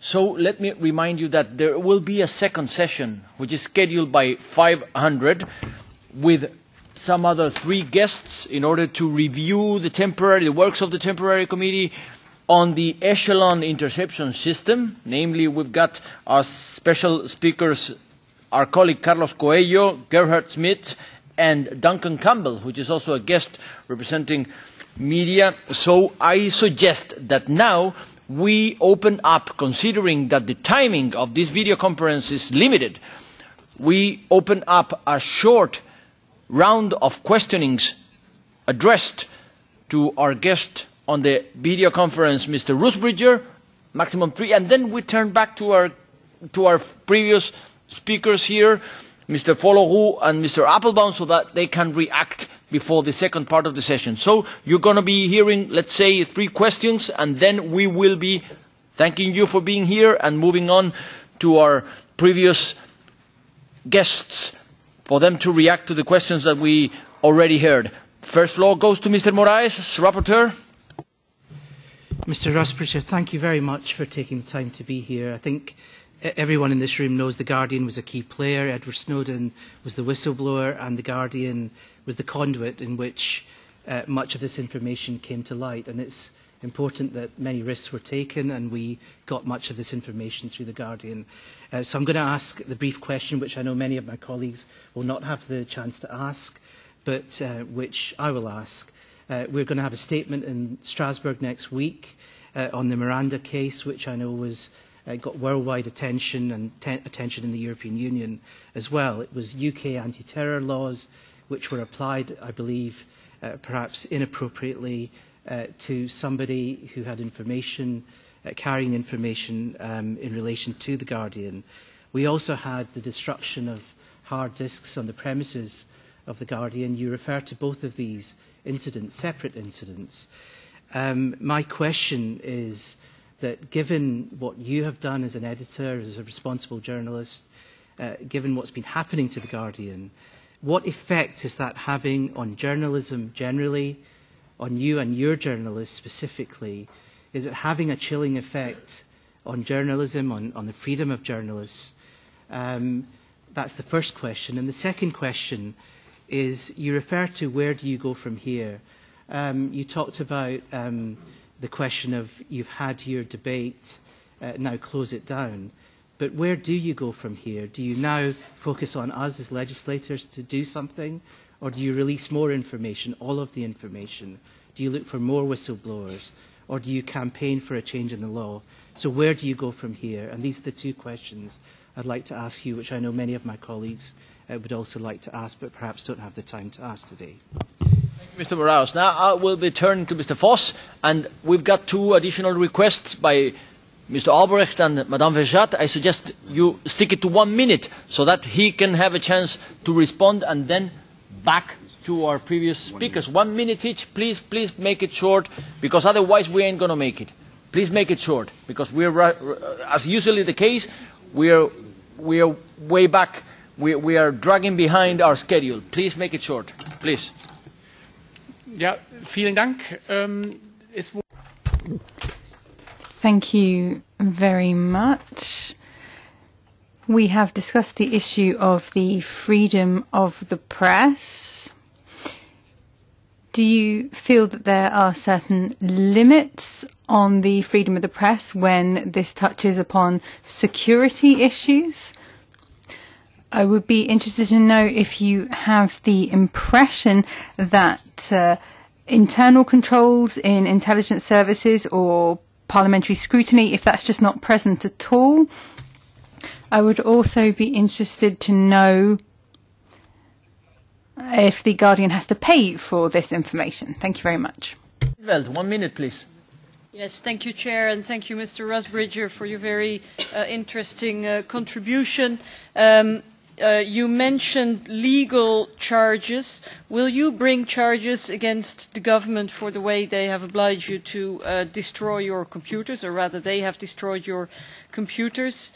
My second question is, I'm curious to understand why there seems to be so little concern amongst your colleagues across Europe. There are some people who are concerned, but why is there a massive, let's say, uprising amongst journalists to protect their rights? My third question is, do you feel that there would be a need for, let's say, European legal safeguards for media freedom? As you said that the US legal safeguards are more robust. And my final question is, I'm a bit intrigued by the fact that it seems to be the same people who were opposed to the recommendations by the Leveson inquiry for tighter controls of the media, who have now called for the destruction of your computer. What does it mean for the debate in the UK? Now, Mr. Albrecht, please stick to 1 minute, because we are way back in, we're dragging behind, and we still have to listen to our previous guests, so make it short, please. Yeah, thank you, Mr. Rusbridger. I would have one question. Would you think that a system, you mentioned that not everything which is technically possible should be also allowed, a system which blanketly analyzes all telecommunications information would be in line, or would be possibly brought in line with a free democratic society and with free journalism. Thank you very much. Thank you. Madame Verjat, bref, je vous en prie. Oui, monsieur. Yes, thank you very much, Chairman. I will be brief, because my question is very much in tune with what Sophie in 't Veld just said. You just told us that the journalist protection system in the United States is much more effective, and that is proved by the fact that you can publish things in the US that you couldn't publish in the UK. And you did say that journalists should be protected by effective measures. So my question really is, do you have 2 or 3 proposals to give us in terms of European legislation that could help in this way? What are the priorities we should be focusing on? Thank you. Thank you, Madame Verjat. Back to you, Mr. Rusbridger. We thank you for your time and for your answers.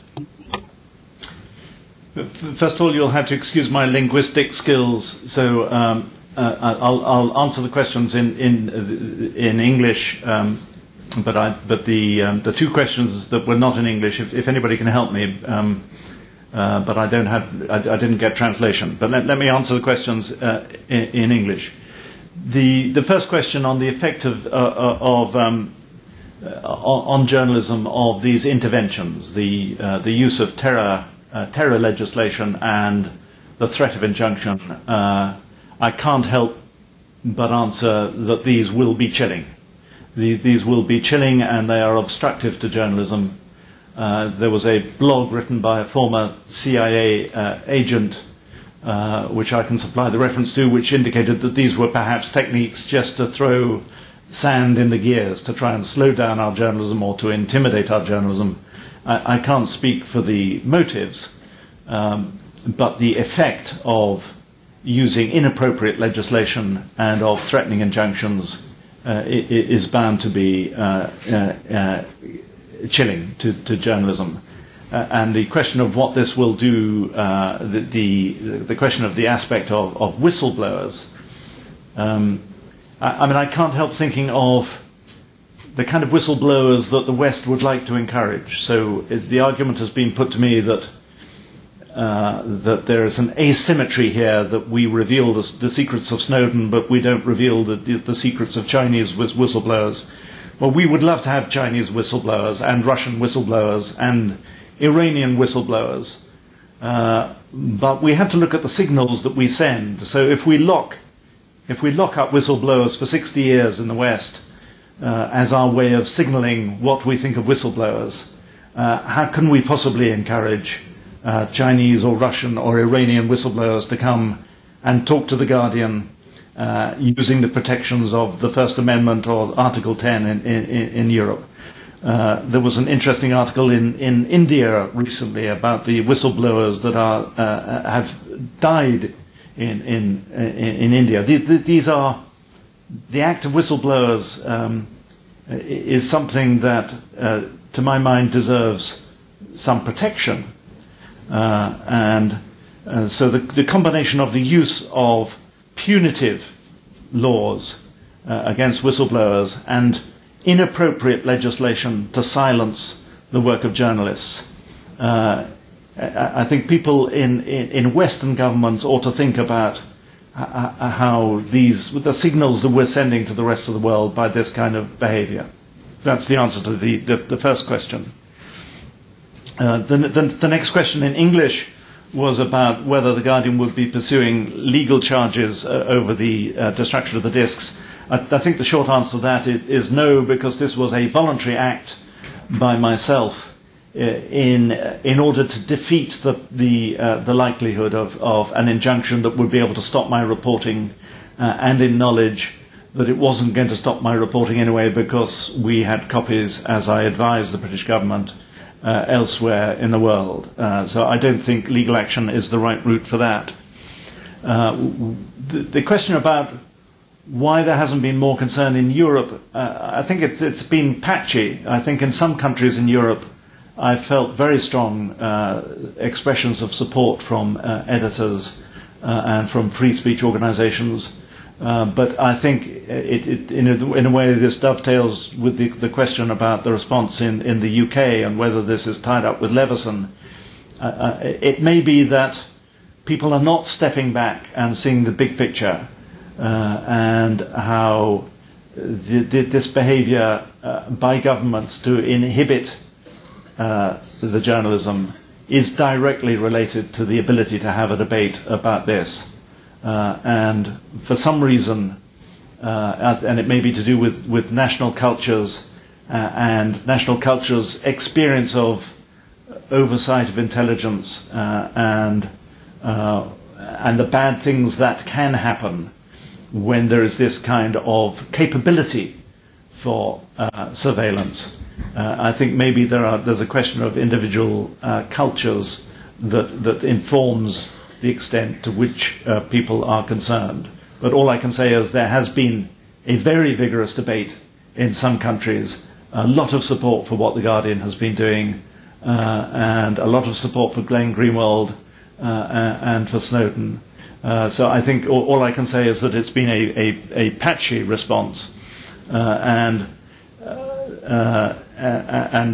Leveson may be a factor that has a particular traction on the UK response. There was a question, I think, about European safeguards, and I suppose my answer to that is that I'm not a lawyer, and I know there is Article 10 in Europe, and which is incorporated into British law.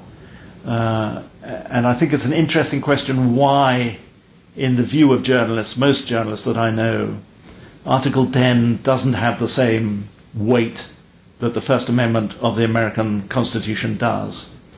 And I think it would be a common feeling amongst European journalists that we don't have the same protection against prior restraint and in favour of free expression that exists in the United States. And as I say, I'm not a lawyer, but I can only express my view as a journalist. And one of the reasons why I think journalists should be more concerned about the picture that is emerging from the Snowden documents is this one, that journalism itself is potentially threatened by this degree of surveillance. So that the more authorities who have oversight of material, that doesn't have to be the content of emails, it can just be the so-called metadata, i.e. who has been in touch with who is emailing who, and about what. That's all, or who has been searching for what in what search engine. That is so-called metadata It appears to be harmless. It is collected in vast quantities now, but that kind of information absolutely tells you who journalists are in touch with and who their sources are. And journalism therefore becomes deeply threatened by these techniques of mass surveillance. And we found that all these mass surveillance systems are, of course, themselves not secure. That's one of the ironies of this story, that I've had to sit there and be lectured by people about our own security, where the only people who have so far leaked material have been the agencies that are supposed to keep this material safe.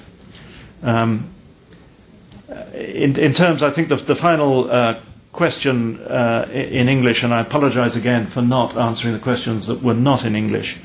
That's my British linguistic skills, which I'm sure you're familiar with in the Parliament.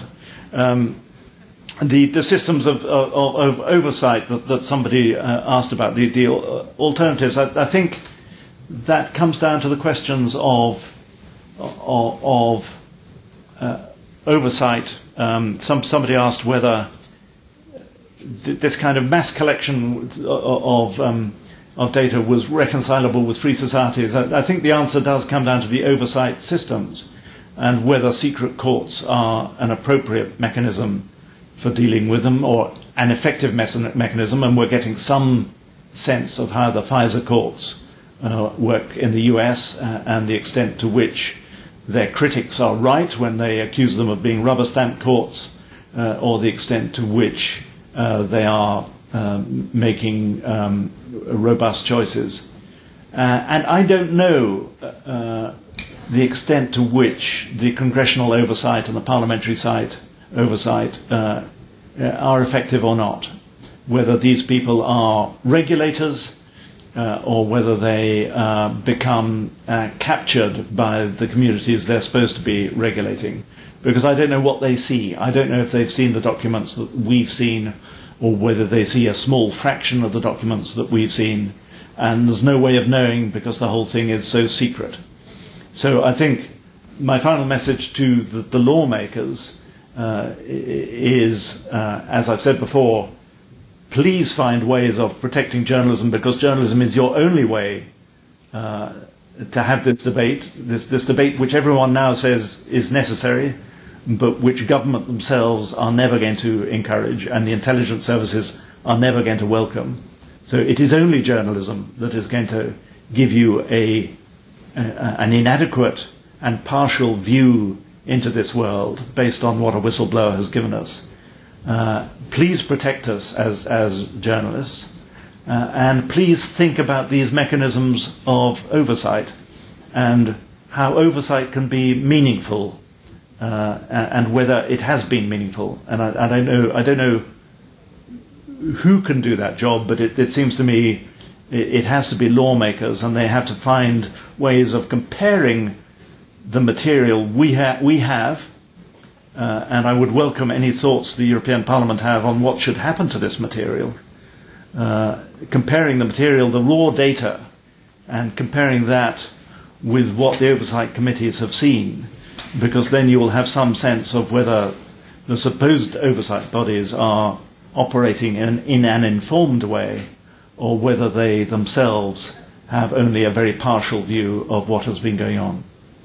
We thank you, Mr. Rusbridger. Thank you for your time. And if you can spare with us just one additional minute, not to neglect the questions that were made in language which is not English. Let me just tell you that our French colleague, Madame Verjat, made you a question about whether you would assess, whether you would advise step forwards being made from the European level to better protect media freedom and freedom of information. And our German colleague, Mr. Axel Voss, made you a specific question about whether the Guardian has ever paid a whistleblower for the information. But if you allow me, he's going to retake the floor for a couple of seconds to rephrase it in English. Thank you very much. I had at least 3 questions. It was regarding journalism. Do you have the feeling there are no bounds regarding journalists, even if national security are affected? Then do you have the feeling there are no control regarding the data internally or from the parliament or from a judge? And the last one was already given. Do you have to pay for the information? Thank you. Thank you, Mr. Rusbridger. Final minute. Thank you for being here. Okay. Well, on the payment, no, we didn't pay for any information. The question about parliaments and judges, I hope I've answered in my previous answer.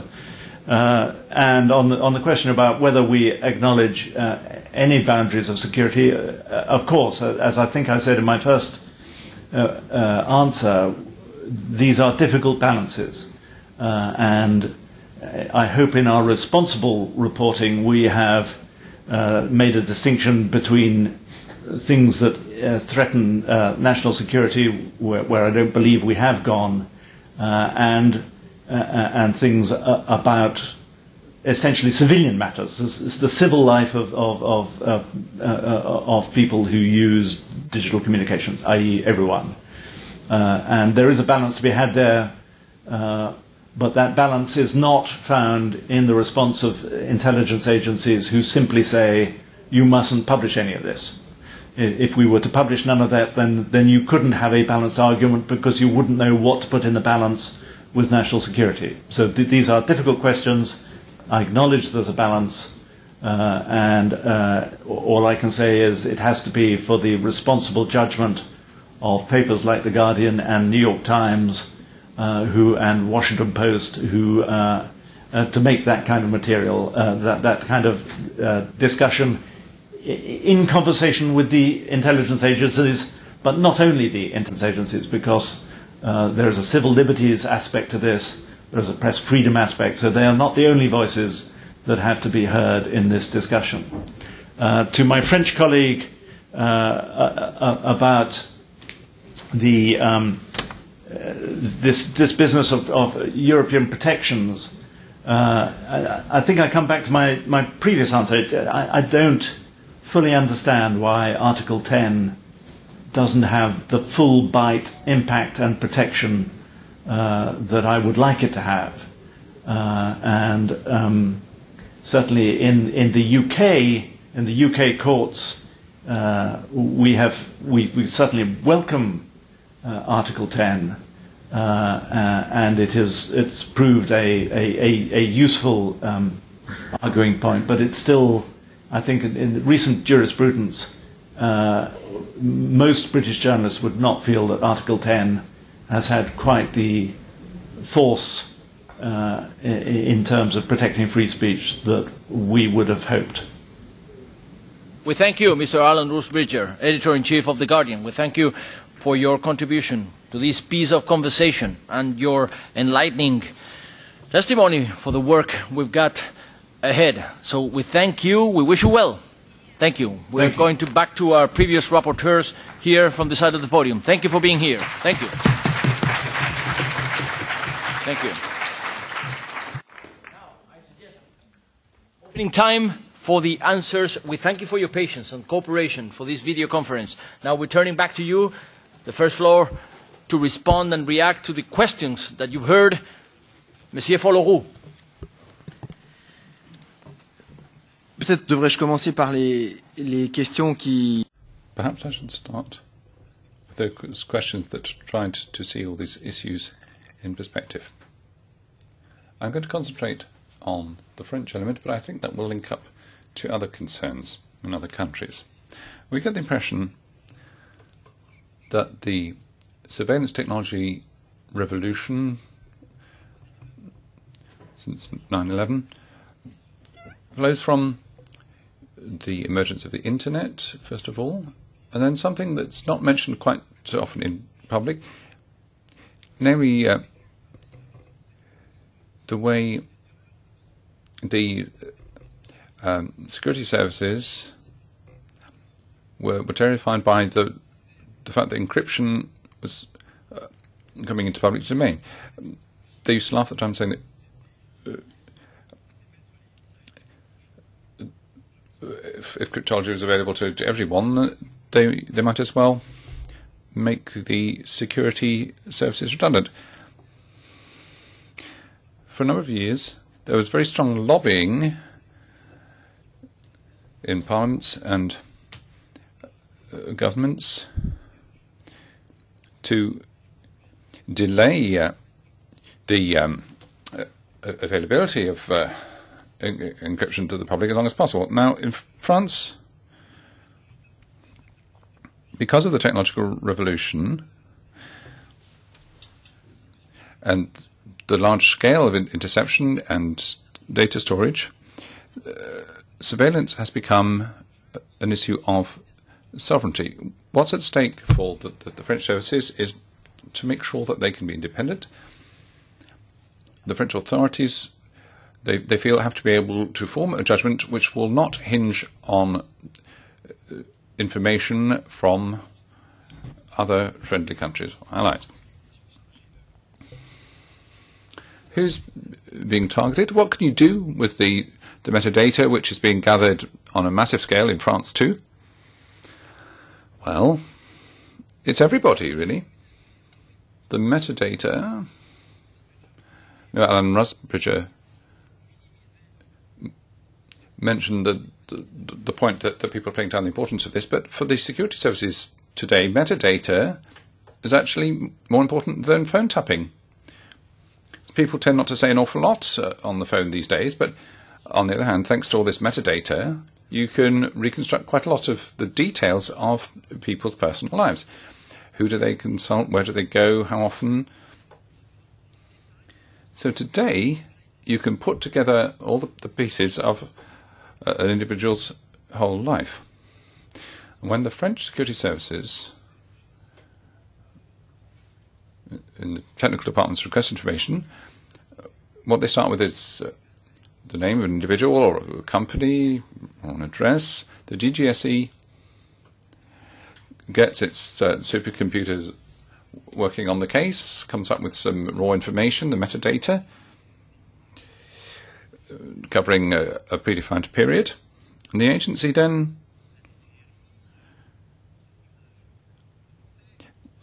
doesn't give the French counter-espionage or customs service, whoever it may be, the raw information. Rather, the DGSE provides some added value by making it possible to make sense of this metadata. That information, that added value, is handed over to French services who are subject to French legislation. As for the targets, it's true that in certain instances you might have terrorist suspects, but during the course of our investigations we were told more than once that inquiries were also carried out by the Interior Ministry's surveillance staff into people they thought might pose a threat to the head of state. That could be anyone. If they see there's a potential threat, they carry out investigations into that person. It might be a lawyer, it might be a journalist, or a politician, an elected member, an MEP. It makes no difference to them. If they think there's a risk to national security there, the operation will go ahead. This is fairly wide-ranging justification, which is often employed, and the investigation will carry out without any monitoring body having anything to say in the matter. Now, what's the position of the people in charge of these services? Well, they talk in terms of the national interest, defending the French Republic and its institutions. Well, again, the question arises, what sort of illegal world are we talking about here? One of the heads of one of the surveillance services says what they're doing is not illegal as such, they're saying it's outside the law. That there are various means that are used that are not covered by legislation. on any number of occasions that you hear them saying, well, one day we'll come before a judge. That may scare some, but they work with that idea in mind. The judge is out of the picture in their world. Their bosses have done everything they can of these to make sure that the judges keep their noses out of the surveillance sphere. Now, then we talk about permeability, the issue of sharing of massive data on an indiscriminate basis. France wants to be on the same footing as other countries in the fight against terrorism. It wants equally effective and powerful tools to what its neighbours have. So the material which is stored and scrutinised by these agencies comes under police authorities. There's one that works on international networks, working outside France despite being based here, and that there are direct links amongst the heads of services and the DGSE and their technical services, so that they can obtain information on people who might travel from France elsewhere and return. Then the information that is obtained by the surveillance services is dressed up in legalese. In the documents they may say, on the basis of anonymous information. They find ways and means of concealing the actual origins of the information which is fed into legal proceedings. And that may give rise to a number of legal concerns.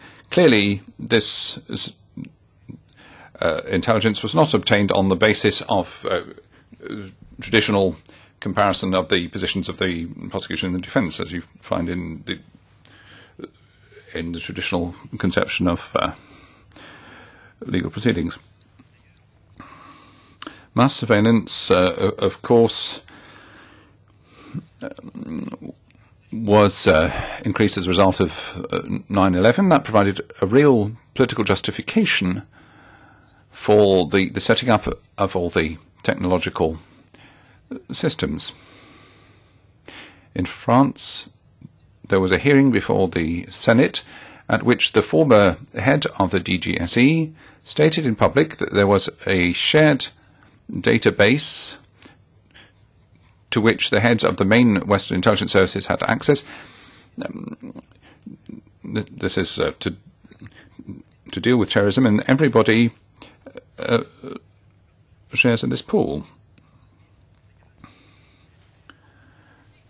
There are very specific requests between the US and France.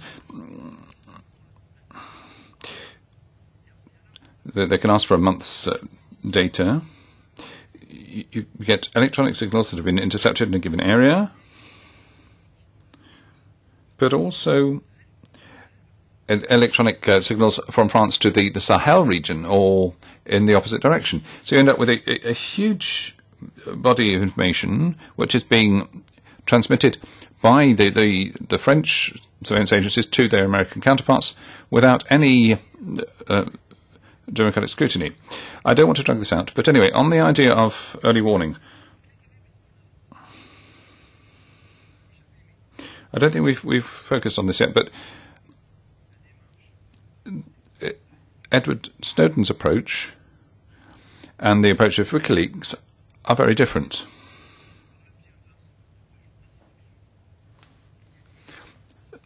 The media, the papers, have published material in a responsible way.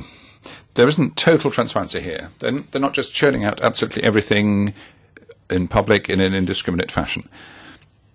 So, as things stand today, well, I don't know if this will be borne out in reality, but as we see it, this approach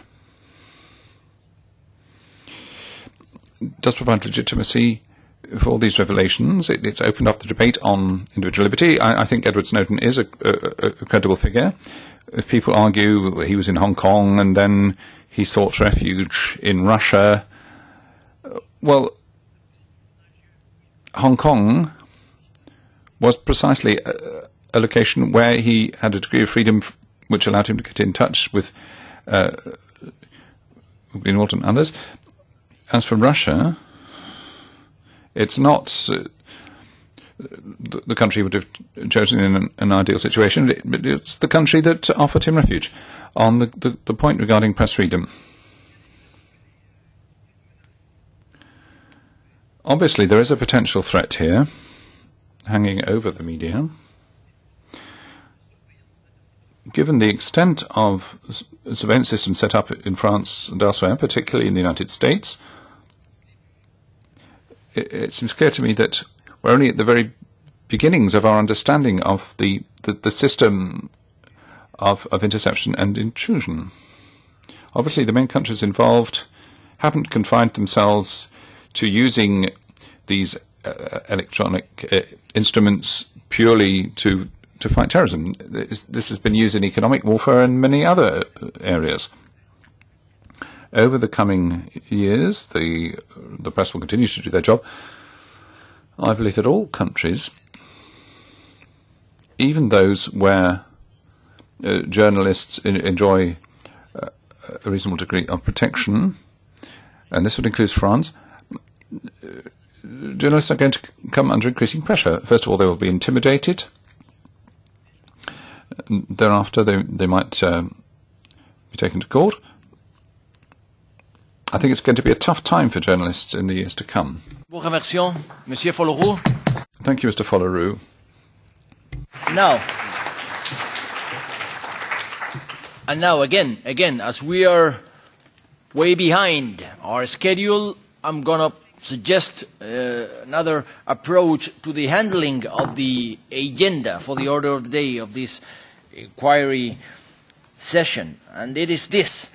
We are supposed to be moving on to session 2, which is a follow-up of the temporary committee on the echelon interception system, with three guest speakers in this particular chapter: our colleague Carlos Coelho, Mr. Duncan Campbell, which is an investigative journalist as well, be welcome, and our former colleague, Mr. Gerhard Schmid, former MEP, who was the rapporteur in charge of the echelon report by 2001, and as we have been informed that he should be leaving by 5:30, I suggest, again, we thank you for your cooperation, Mr. Appelbaum, for your patience and cooperation. We suggest that now we hear the witnessing of our former colleague, Mr. Gerhard Schmid, and then we will be hearing the answers from Mr. Appelbaum and moving on to the second session, so that he can also meet his further arrangements for the day. Mr. Schmid, you got the floor. Vielen Dank, Herr Vorsitzender. Ich bedanke mich herzlich für die Einladung. Ich habe mit Thank you very much for the invitation. I talked to Mr. Coelho about the research and the results, and I am just going to stick to that I've had experience with. Now he understands all of the details himself. Now, just on the procedure, there's a difference with Echelon, with Prism and Tempora. We had the documents. It wasn't the same detective work that was necessary. Nevertheless, there is still work to understand the exact details. When you look at the files, the data that Snowden made public, you need to really sit down and look at that to understand the terms. They're not necessarily that easy to understand. So the end of the process, it's very important to understand exactly what this system is capable of, and only when you can fully understand it can you politically evaluate it and draw conclusions from that. So it's very important to put that effort in and to really understand the full capabilities of the system. Second, and I say this from experience, it's very important in terms of the report to do this work very seriously. It's important to look at all the data carefully that you're putting in the report, to check the sources, to check the plausibility, where this information comes from. That is going to really improve the quality of your report. Just a recommendation when it comes to the work. I think you have up until December that at a coordinator level you come to an agreement about what you want to work on in terms of content, so that there isn't suddenly a disagreement about how to proceed. This would be counterproductive, and you'd lose valuable time that you don't have. I would also say it's very useful to use the expertise from the American Congress, from the British Parliament, for example. They have excellent material related to the information that you are now looking into. Secondly, what needs to be clarified now? The echelon study that I have experienced showed the wide scope of what an intelligence service does. What's technically possible, what's finance, what's in the interests of the country, and what's legally allowable. Now, we don't know what they do that's outside of the law, but if you look in a lot of detail about what the legal, what's legally allowed for an intelligence service, that's very interesting to look at. That can be very helpful. Secondly, I would also advise you to take the necessary time to understand the technical process. So with the communications, surveillance, how this is actually done, the machines that are necessary, that are used by the intelligence services. These can be technology companies who make this, who put this on the market. There are also companies who are active in other areas who carry out data mining, and they could. It might also be very useful to invite such a company to explain everything that can be done around data mining. Third area that wasn't a problem at the time but is now, the NSA now has outsourced a lot to private companies, around 70%. So it's not just within the NSA itself anymore. Clearly, that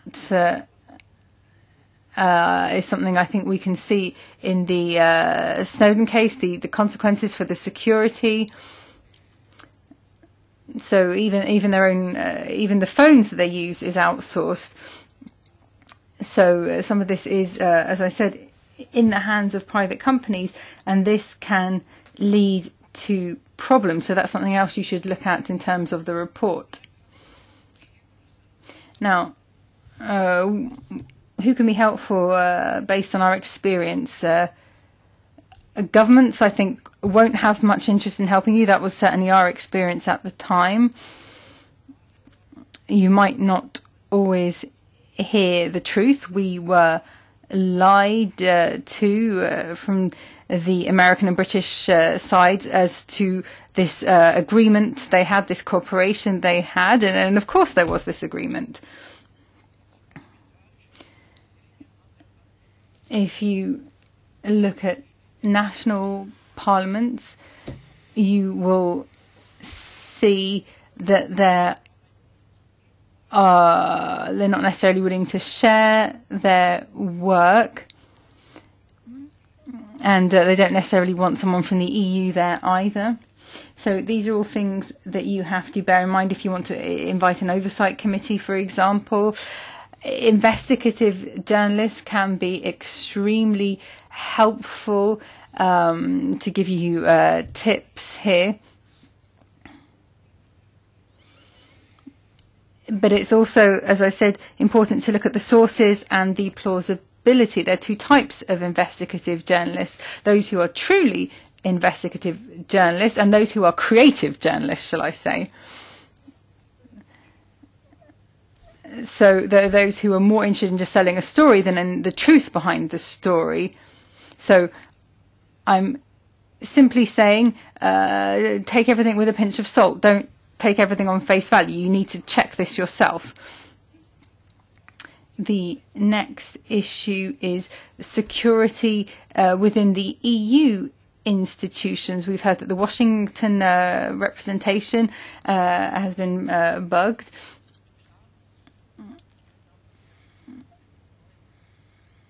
Countries don't have friends, they have interests. So that's what we need to remember. For us, it's very important. And even back then, we criticized the lack of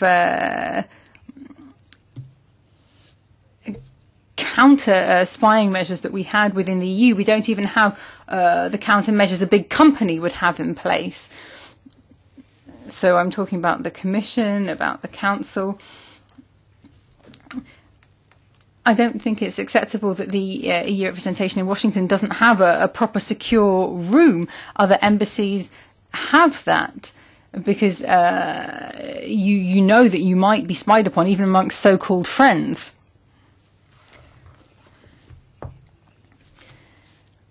It's also important to look at certain issues and if they're in line with EU law, looking at national legislation, what can be used as safeguards. Now, when I had sent an email, for example, from one country to another country, it was over the shortest distance. But today, you don't know exactly where this data packet goes. It could go via America or go via China for economic reasons.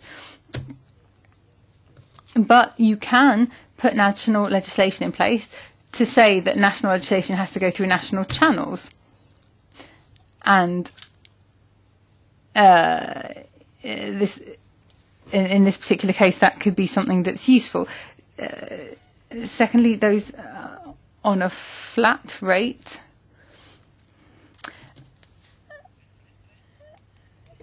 If you have a flat rate, you need to be aware when you look at your data and how that is processed and how that's used.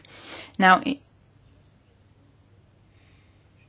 this can be outsourced to American companies, for example, and then they have the right to look at this metadata. So you have to look very carefully at the billing and to see if you can what's happening with the processing of the data and if that's going out of the country. And if you're going outside of the EU, then you're going to have problems. Thank you very much for your attention and apologies for having to leave you. Vielen Dank, unser ehemaliger Kollege Herr. Thank you very much to our former colleague, Mr. Schmid. Okay.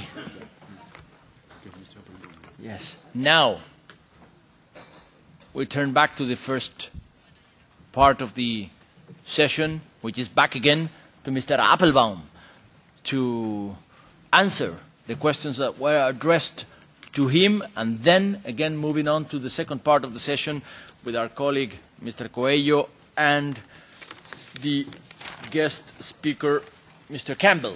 Mr. Appelbaum, the floor is yours. Thanks again.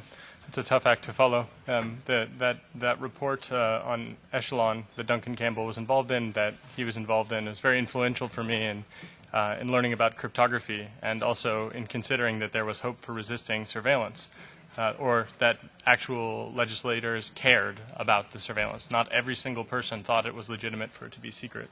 So A couple of things I wanted to do. I guess there's a ridiculous number of questions to answer, and I'll try to sum up my answers as quickly and as succinctly as possible. One thing I wanted to encourage is that this topic is very dense. It requires what we had in the United States we call the Church Committee. We require a Church Committee in the United States again, basically, because we need subpoena power. We need the ability to actually ask people who are in a position of power, who are not in a political position, to answer specific questions. So as an example, I would really encourage any of you that would like to help myself or Duncan Campbell to get our dossiers from all of the relevant intelligence agencies in the world. If you'd like to see what the capabilities of these systems are, I assure you that between the two of us, we have some files that are worth reading. He has to consent, but I consent. Feel free to put it on the internet as well. So that said,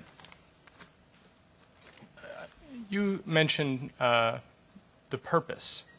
I think that the purpose is exactly as stated. That is to say that the job of an intelligence agency is to assist with control. And slowing things down, as Alan said, is, I think, one of the fundamental ways that this can help politicians, but in general it can help many different groups to have a kind of control. So slowing down the publication so that you have more time to understand what's coming, so that you can shred documents, so that you can change program names, so that you can find out if anybody inside is planning to leak anything by giving them an extra polygraph and firing them or bringing them up on charges. I think fundamentally the purpose of surveillance systems is control. And that is exactly what we see these systems being used for, right? So surveillance is not an end towards totalitarianism. It is totalitarianism itself, limited in scope at the moment.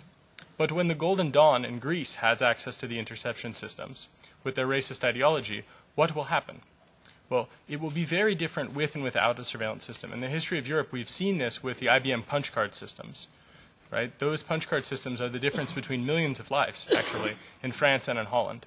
So I think the purpose is clear. It's control. Now, what that control will be used for the United States is very different than what it will be used for by the German services, for example, or by the British services. But we know, at least in the United States, that this surveillance data is used towards illegal wars. We know that it's used towards assassination of our own citizens without a trial. So in this sense, it's the ultimate kind of control, which includes the death penalty. So that's also a kind of censorship, if you will, in extreme form. And then to the German, Herr Voss, I think is his name. He wanted to know if it was used... Voss, yeah. He wanted to know some of the usage. And from what I can tell, there is definitely economic espionage. Economic espionage seems to be a key reason. And the U.S. actually argues that it stops economic espionage using this, which I think is fascinating. I'm not sure that that is true. I'm not exactly sure how to tell if that were true at all. I suppose the argument is essentially your democratic process works really great for you, but it doesn't work great for us. But trust us, we're helping you. It's definitely used for war. It's, in my experience, personal and professional and with my colleagues, political persecution. It's very clear. And, what to do to find balance. I think a key thing to understand here is that we have a whole bunch of spies, which is to say generally criminals, who are saying that we need to use them as a vanguard for securing ourselves. And the way that we do that is that we leave ourselves intentionally insecure in hopes that they will protect us. But in Germany in particular, what we've seen the government say is that German citizens, German businesses, they're on their own to protect themselves. And this is, I think, not the right balance. If the network itself is insecure, if all networks by design are insecure, we have some serious problems. And that, I think, is not the right balance. I think, in fact, when someone tells us that they are securing us, we should be secure. That's actually a fundamental prerequisite of that being an honest thing. And, to that end, Albrecht had mentioned this question about collaboration between agencies. And I think that there is a massive amount of collaboration between agencies, and I think that it's apparent in what has been said in public and from the documents that have been seen, as well as in conversations that people have had with Snowden, as well as with other journalists that are involved in writing about these things. And in the 20th century, we could say that intelligence services, generally speaking, were working for their states against the rest of the states. And there were obviously alignments. And these days it seems to be the case that all the intelligence agencies are collaborating with each other against us, which is terrifying, to say the least. But 70%, I was speaking with Laura Poitras a couple of days ago, and she was suggesting to me that the number is something like 70% of the SIGINT take comes from collaboration with companies. So that means that we could secure 70% of our communications data if we incentivize, if we create protection in the way that we actually communicate with businesses and with each other, and to reduce that collaboration. Because it is not merely a question about whether or not the US government or a European government has access to this data, but what happens when the Chinese government compromises one of those companies. In the case of Google, they were able to compromise, as I understand it, the FISA wiretap system inside of Google. So the Chinese were able to find out who the foreign intelligence targets were in Google. So it's not about whether or not we trust Google. It's about whether or not we acknowledge that we don't get to make that choice. Someone else makes that choice, regardless of what the laws or policies say. And so towards what we can actually do, I think we need to actually secure ourselves. So I have in my pocket here a cryptographic telephone, which actually helpfully told me that there was some interception-like capabilities in this building. Just as a side note, might be a bug, but maybe it's a feature. This phone, short of breaking into it, when I make a phone call, no one here, and short of a mathematical breakthrough, is going to be able to intercept it. I have a couple different encrypted text messaging programs. I have the Tor projects, Tor Orbot program. I have CryptoPhone, Redphone, TextSecure, some other things. And so actually doing research into how to build decentralized, distributed, secure systems that are freely specified, openly specified, with no backdoors, with no ability to coerce the developers into adding backdoors, to actually embrace the idea of liberal democracy and to drive it home, that we have the right to speak freely, that is something which I think we really can do. And it's not like a pipe dream, we can do it someday. It exists right here. And you don't have it, probably. But why do I have it? Shouldn't you have this? I think the answer is yes, you should. And most of you don't, and most of you are, without question, targeted. So, but the point is not this specific device, because it's some prototype, but rather the point is that every single person in the world should have that when they pick up their phone normally. Why is that not the case? And the answer is this fundamental tension between people that are supposed to keep us secure, and the way they keep us secure is by actually keeping us insecure, literally and technically. In the case of GSM, there was a different version of GSM constructed for export so that intelligence services could spy on some of those nations that would deploy it. And the Washington Post published a cost estimate. It's something along the lines of, I think it was $52.6 billion a year. So since 9/11, more than $500 billion for the intelligence budgets, the black budget. I don't think that, for example, encompasses all things that I might consider to be that. I don't think, for example, the CIA torture and rendition flights were in that budget.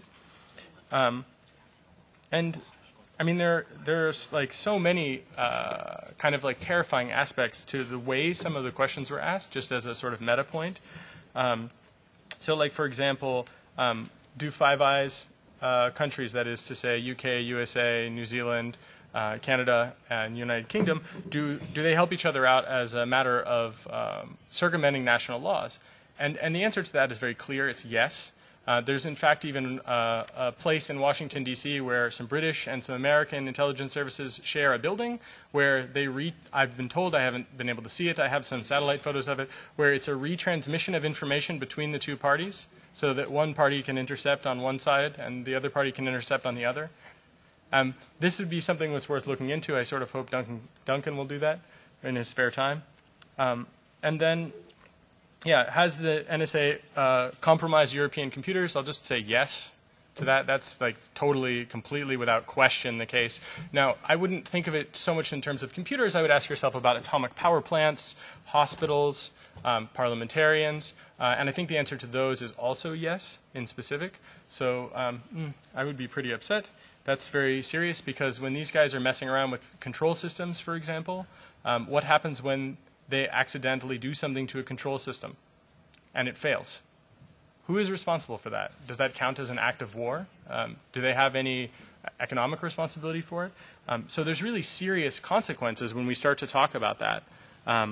And there's a lot of fear-mongering about so-called hacktivists or hackers, and not a lot of talking about how if the Chinese are so terrible, for example, for having compromised a bunch of people and gotten caught, what are the NSA for having compromised basically everyone and gotten away with it? I mean, if the Chinese are concerning, it seems to follow that the NSA's total compromise of these systems is actually more concerning. And there's a lot of psychological cost as well. I mean, I've been targeted by the U.S. government for the last 4 years for my involvement with WikiLeaks. So I've been targeted by 2703D orders. Those are administrative subpoenas, sealed search warrants, probably if I knew I wouldn't be allowed to tell you, other legal processes that if they were to exist, I would not be able to tell you about their existence. An FBI agent once actually let me know that eventually I did become aware of a national security letter, thus accidentally leaking that there was one. And these kinds of legal instruments are terrifying, in particular because they use the language of terrorism about WikiLeaks, which is nonsense. WikiLeaks is not terrorism, it is effective journalism. And in the case of indiscriminate document dumping, as the French journalist had mentioned, it's important to note that it was actually The Guardian itself that made that mistake, and not WikiLeaks. And WikiLeaks took great steps to be able to redact names. In fact, they were criticized heavily by the free information world for taking the steps of redacting informants' names in particular. And the State Department actually stopped using that talking point after they accidentally leaked my name to some people, which is just kind of a side note worth talking about later. But this kind of thing does not end with technology. It's not just that my computers or my cell phones have been compromised or that my accounts have been targeted legally, but my family members have been targeted. My partner woke up in the middle of the night with men with night vision goggles watching her sleep in her own home. These kinds of things are a part of press freedom in the United States now, and they use the language of terrorism. So when detaining me and seizing my property, they have literally called me a terrorist, denied me access to a lawyer, denied me access to a bathroom, and threatened literally my life in various different ways. And there's tons of legal action that's going on, but as a result of all that, I live in Germany now. Because it is better to be an immigrant in Berlin than it is to be a citizen in the United States. Right? And that should tell you about the situation. And you can look at Glenn, who lives in Rio right now, and Laura Poitras, who is my neighbor in Berlin as well. And you can see that people who are working on these types of issues as journalists, their actions speak for themselves, regardless of whether or not they are brave in public. None of us are really in a hurry to go back to the United States and end up like Chelsea Manning, or to end up like, let's say, James Risen. Right? This is fundamentally a huge problem because Obama does not actually stick to his statement about protecting journalists, and in fact, instead wiretaps them. The Department of Justice wiretaps them. And when Clapper lies under oath about NSA surveillance, we see exactly the same problem. Total impunity for people, in some cases, who are not even elected, and absolute ruthlessness for the people that are targeted by them as political enemies. And that's a very concerning aspect. And the only thing that I see that really seems to give me a lot of hope is that in Europe, there's a huge debate about these things. And there's a really, really fantastically free press, despite the fact that the First Amendment is very good. There are many American publications who literally run their articles by the CIA before they go to publish them as part of their not being persecuted or prosecuted strategy. That was, I believe, what Bill Keller did with the WikiLeaks cables and the New York Times. All due respect to the New York Times, none to Bill Keller. This is something that I think is totally offensive. And working with Der Spiegel, for example, you don't see that kind of collaboration. You see people who are in service of the truth, who do verify these documents, who are caring about what is actually happening. And this is something which just, I wouldn't do this from the United States again, at least not for a long time. So we should also address the myth that this is a post-9/11 issue. It is not. The NSA has been doing this kind of widespread collection, including on U.S. citizens, for a long time. There's a program called Shamrock, which I would really encourage you to look into. And also another program which was actually the FBI, it's called COINTELPRO, or the Counterintelligence Programs. This is where they tried to blackmail Martin Luther King Jr. This is where they went after a number of people.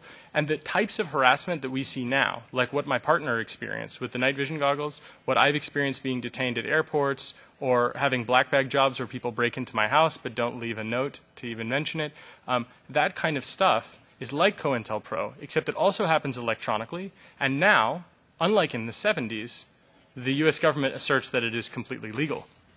And in some cases, they might be correct, thanks to things like the Patriot Act. So, yeah, there's like far too much for me to actually answer every single other question, so I'll just be very brief here and say, you know, when Obama says that we don't need to be afraid, I think, first of all, it's insulting to every single one of you in the room. Because when he says to Americans, don't worry, we don't spy on Americans, I think, what about every other human being on this planet? That, to me, is something which is extremely, extremely upsetting. And I apologize on behalf of my incredibly insulting president for saying that about each and every one of you, because that is not acceptable in a civilized world. And he's also wrong, because my experience with WikiLeaks is that Americans have more to be afraid of.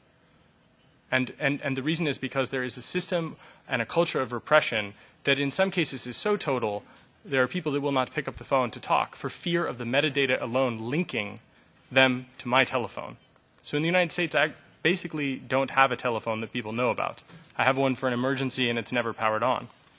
So is it used for coercion? Is it used and is data passed, for example, to autocratic regimes?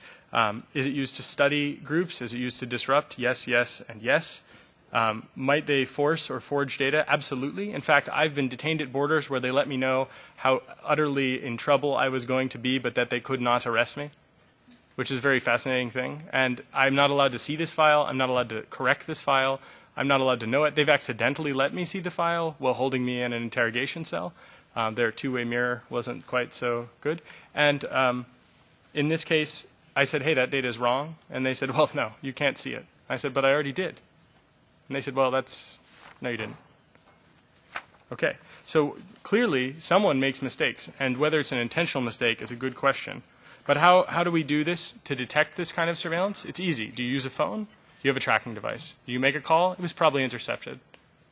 The metadata is almost certainly logged. And in some cases, through outsourcing, the billing of your cell phone data is sent, in some cases, to Israeli billing companies where they are cut rate because the product is actually your social graph. They don't care at all about what they're actually doing billing-wise. So having some legislation where that kind of outsourcing isn't possible would be a really useful thing to do. And yeah, so finally, I think, you know, the WikiLeaks spy files version 3 was just released yesterday and is continuing to be released now. This shows the sort of techniques that corporations have and the marketplace, the multi-billion-dollar marketplace for surveillance equipment. And it shows the complicity with many of those executives. About 20 of them were investigated by the WikiLeaks counterintelligence unit. And the WikiLeaks counterintelligence unit found that many of them were traveling from Europe to repressive regimes to sell to repressive regimes surveillance software, so including targeting people that I personally know who are journalists in Morocco, targeting people in places like Ethiopia, targeting people in places like Egypt. So this is something that I think Europe can do a lot with by actually stopping these types of exports potentially, or at least ensuring that there's a right of private action for anyone who is affected by it, so that when Hacking Team or Finn Fisher or any of these people comes to such a country and then innocent people are harmed, that they have a chance of having justice here if it is not presented there. And finally, I want to say privacy versus security is one of these points I keep hearing people touch upon. And I think it's absolutely critical to do away with this talking point, because it's, with all due respect, it's the wrong one. And the reason is because privacy is a function of actually having security. It is not the case that we will have privacy by having no privacy, right? It does not make sense. By having a total surveillance state, we can't say that our data is private when we have things like LoveInt. If you're not familiar with this, this is the NSA term for surveilling your love interests. It's so frequent that they call it, like SIGINT, signals intelligence, love intelligence, right? Unfortunately, it's not funny if you've ever had somebody do something like that to you.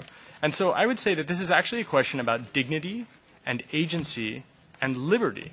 And these concepts rest on the concepts of confidentiality, integrity, and authenticity, but most of all, consent.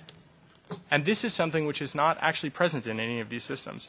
And so we are offered security, but we're actually given intentionally weakened systems that are exploited and used against us. And this creates a horrible chilling effect. And, well, maybe not horrible for Europe because many investigative journalists from America are moving here. But in general, it's horrible for their families and their friends. And, and there's a lot to be done about it. And research and development in the European context to decentralize and to secure these systems and to recognize that it's not the exception that we need this security. It should be the rule that we need this. That will really move us forward in a very positive way. And we can start to change these things and to right these wrongs. So thank you very much. We thank you. We thank you, Jacob. We thank you. We thank you. Mr. Jacob Appelbaum, you certainly made a most compelling case. We thank you for your courage and your boldness, and certainly, you've addressed us, showing openness to state your mind, and you will certainly help us out to state our mind in the work ahead. So we really thank you for being here and for this piece of strong advocacy for the values we are here to stand for. Thank you for that. And now we move on way behind, as I insisted, to part number 2 with the review of the Echelon Interception System report, giving the floor to the following guest speakers. Our colleague Mr. Carlos Coelho go first, and journalist Mr. Duncan Campbell, to whom we welcome warmly, goes second. Thank you. Thank you, Chair.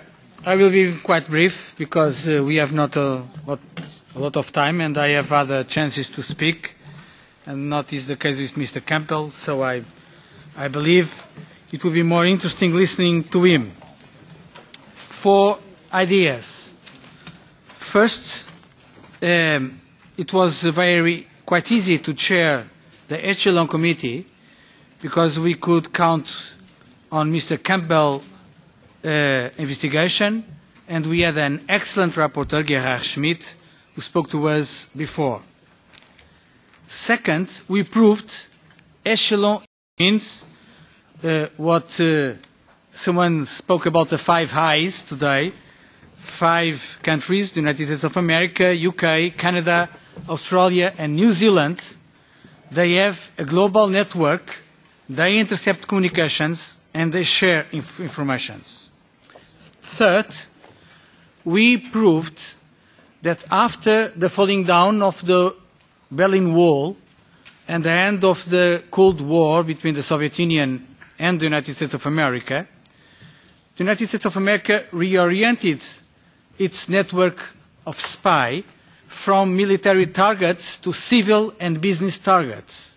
And it is quite clear they were doing, and they are doing, economic spy. And it is not an assumption from our side. It is something we proved.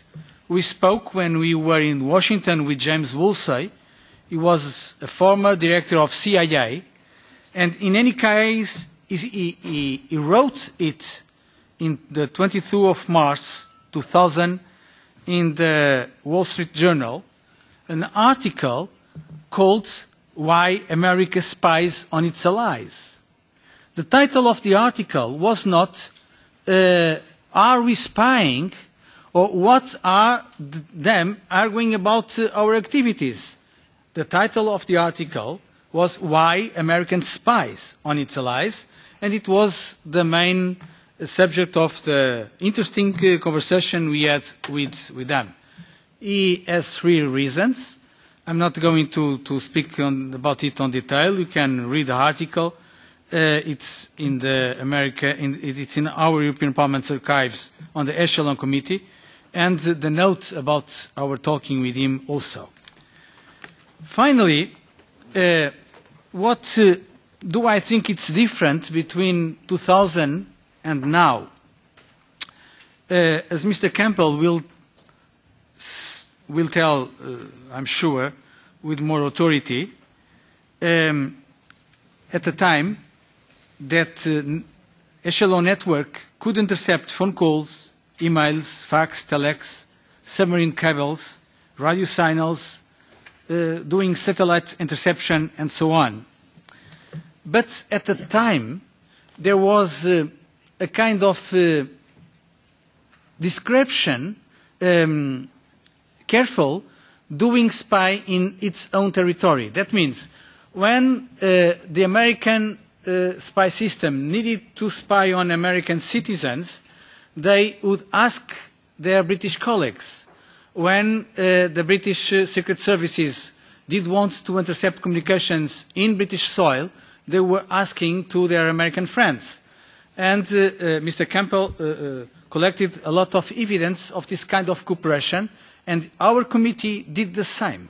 We collected evidence of those kind of cooperation. Right now, I don't think they need to do that, because I get the feeling the secret services are spying inside their own territory.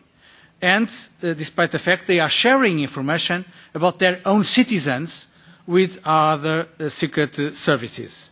So it was what we were discussing a few minutes ago. The exchange between secret services is being done without any kind of control.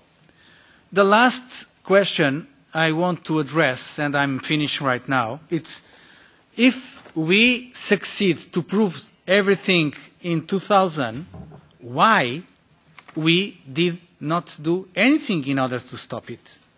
And there is a clear answer. The Parliament approved the Echelon report 2 months before the terrorist attack of the 9/11.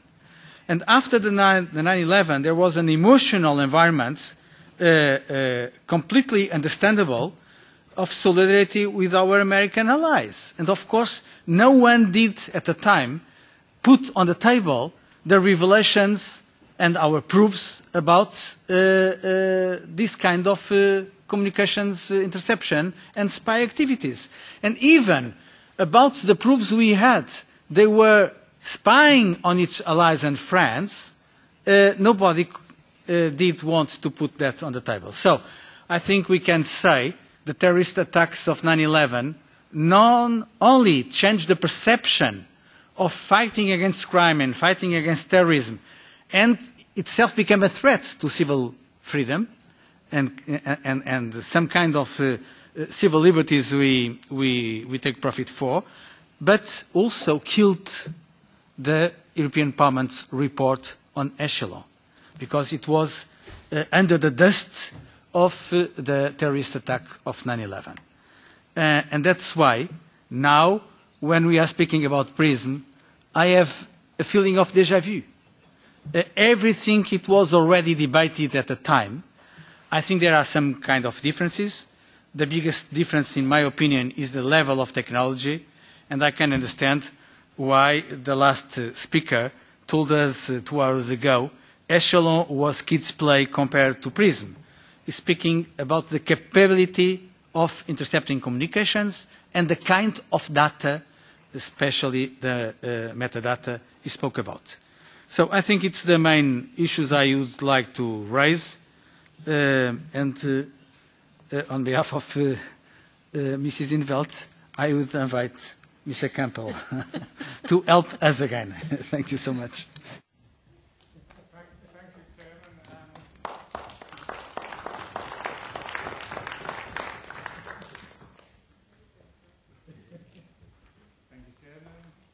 Chairman,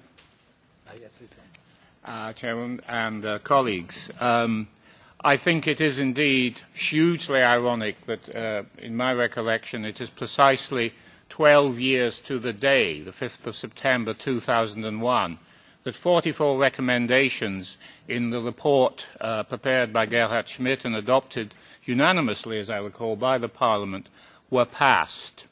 And it is indeed the tragedy and perhaps the lasting legacy after the vile effects of the attacks in Washington and New York that the terrorists managed to do so much harm to our civil liberties and our concerns for our own civil rights by their actions. But the years even before 9/11 saw confirmations, even before what we have learned from Edward Snowden. The decade since has seen the admission of the UK-USA agreement between the United Kingdom's GCHQ and the United States National Security Agency and the 3 other English-speaking partners. And we can go on to some wider agreements that are now revealed or about to be revealed.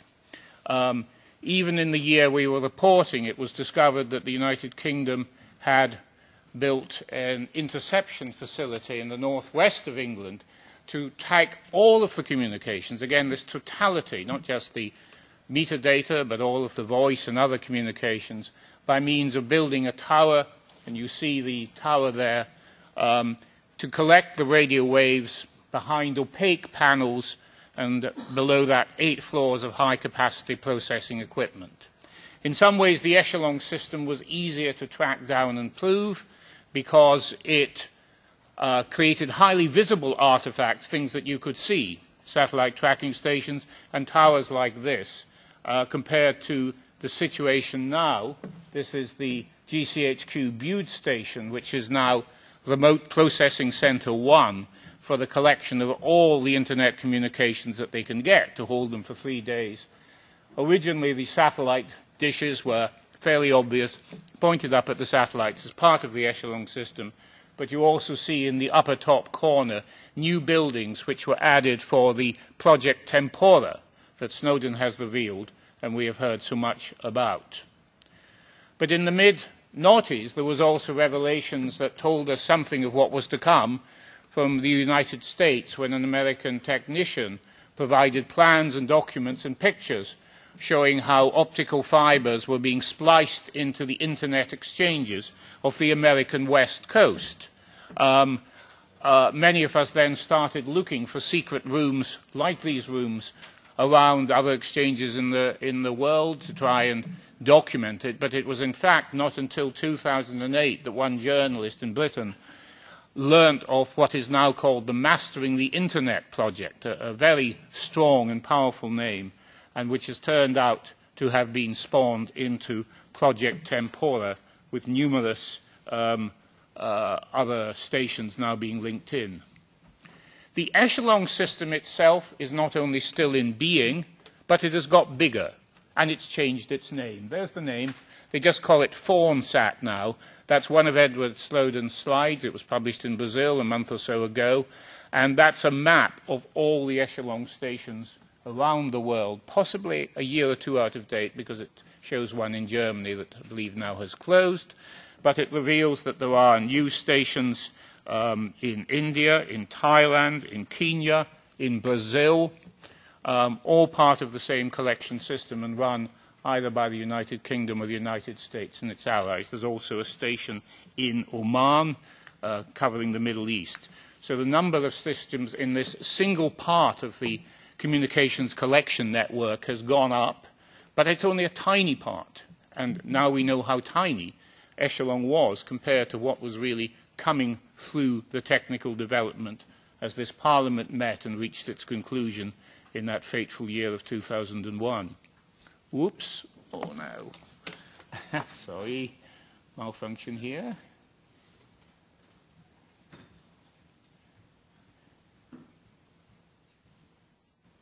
There's an example now confirmed. It's come off Snowden's map, but you will find the very same station in Japan, an Echelon station, on the back cover of the Interception Capabilities 2000 report. This is the Echelon report which I did for the committee and which Mr. Schmid and then looked into, validated, and leading to the conclusions. More stations in the United States. But what is perhaps most interesting to understand is the collection of the different inputs that we now see being integrated together into a total internet usage analysis system that basically spans the planet. This is the system that's already been mentioned by Jaques Appelbaum and briefly alluded to by others, called X-key score or cross-key score. It produces a familiar kind of data for people who work in the forensics of computers, as I now do, because I had a sort of second career launched after working on Echelon here.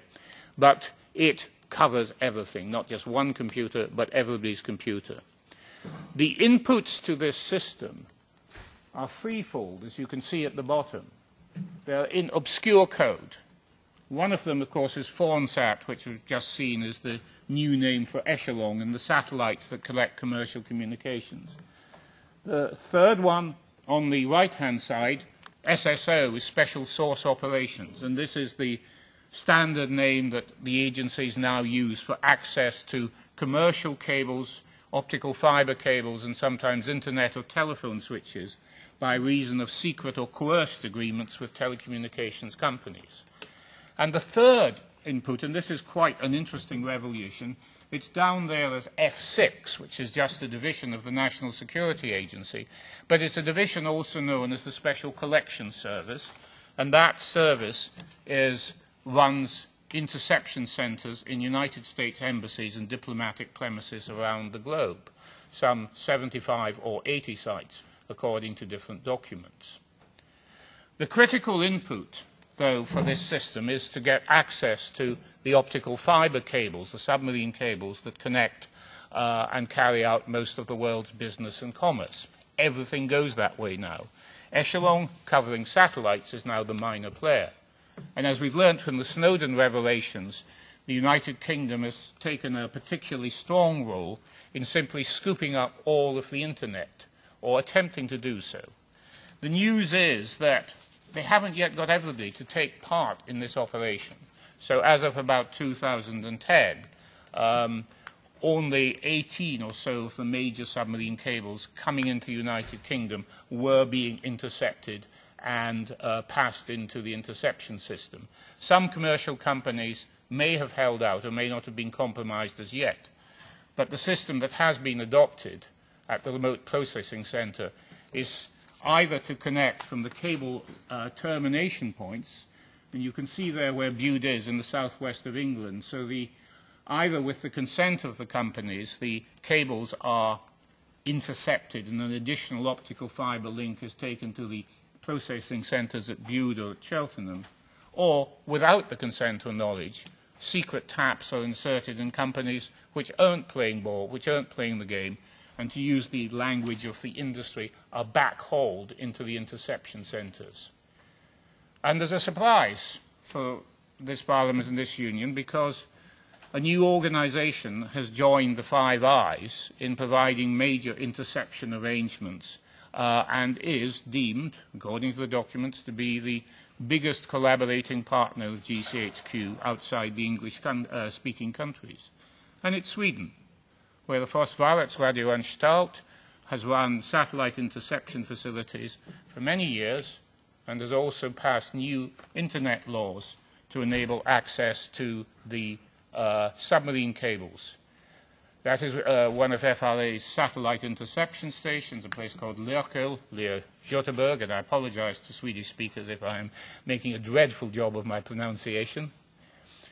The importance to the UQSA or Five Eyes organization of a Swedish participant, of course, is that they have access to cables that nobody else can get. So the global surveillance system, if not curtailed, is spreading through the EU with the participation not only of my country, the United Kingdom, but with the very active and collaborative participation of a second member state, Sweden. And the arrangements for cooperation seem to be extremely varied, and that is a point that perhaps might be noted by national representatives. So the secret code names are used within the system to hide the participants in the United States and United Kingdom. And when a cable is tapped or an internet or telephony switch is made the subject of interception, it is usually given its own ultra-secret code name and designated as a SIGINT activity, much like bases that you can actually see. The cross-key score slide is an eye-opener because it relates to a complete planet-wide internet surveillance system, where, as has been suggested by earlier speakers, you simply sit at your analyst's console, plug in the selectors, that is now the technical term, replacing what we called the dictionary at the time of the Echelon work, and that is able to bring up all the traffic, all the thing that's been harvested for analysis. So this is another collection center extending the global reach in the Red Sea area. And again, there's another echelon station there allied to it, to which the capacity has been added. The in-city type of collection, the F6 or Special Collection Service, is done from, most commonly, United States Embassy premises. And it's done rather similarly to that tower that was discovered in 1999 in the north of England, with opaque panels mounted high up and containing the radio interception equipment behind it. This, the presence of towers like this within the United States premises in Geneva have always been very obvious and passing by, and if you look closely you can see just how a rather odd structure with opaque panels is stuck at the top of the premises. I've heard it suggested, I don't know if it's correct, that in fact Edward Snowden was actually employed in this interception facility a few years earlier. Similar facilities are observable in Nicosia and Cyprus, and just for the sake of balance, the same is also true of the Russian Federation Embassy. Everybody's at it everywhere.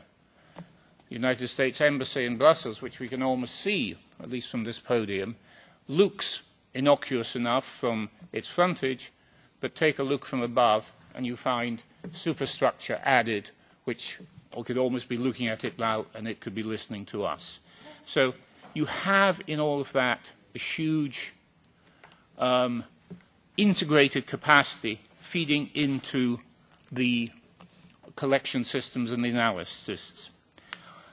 It's put together so that where we thought we just had one major system when we looked at this in 1999 to 2001, there were now 5 overlapping systems that can collect simultaneously.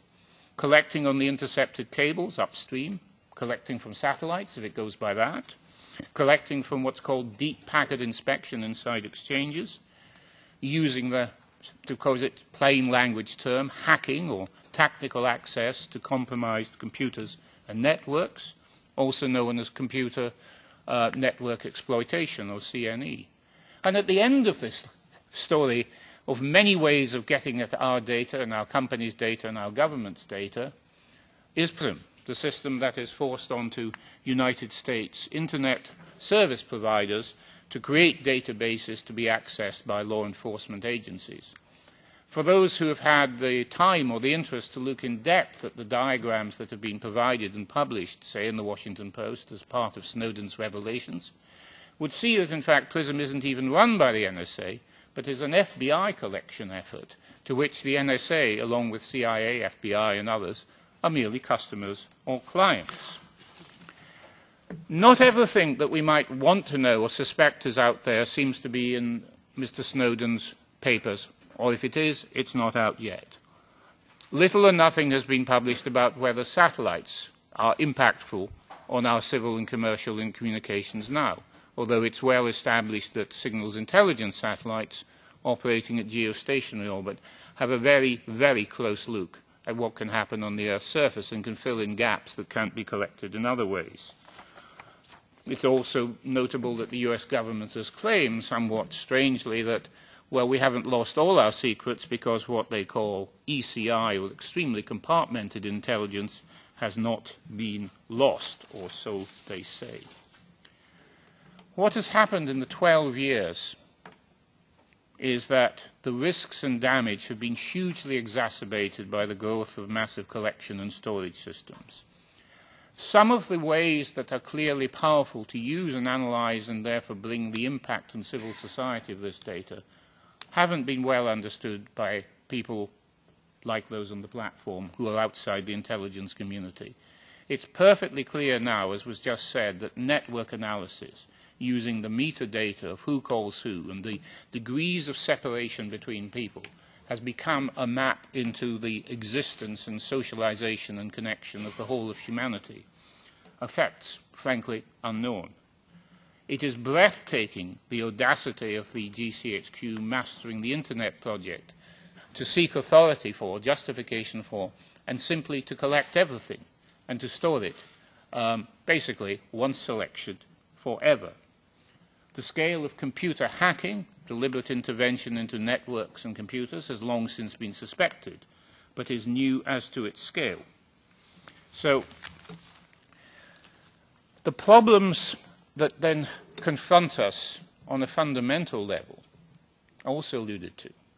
The United States Constitution and its Bill of Rights, fantastic document, and especially the Fourth Amendment, has been carefully interpreted since the time of the Church Committee to say that human rights belong only to the citizens of the United States.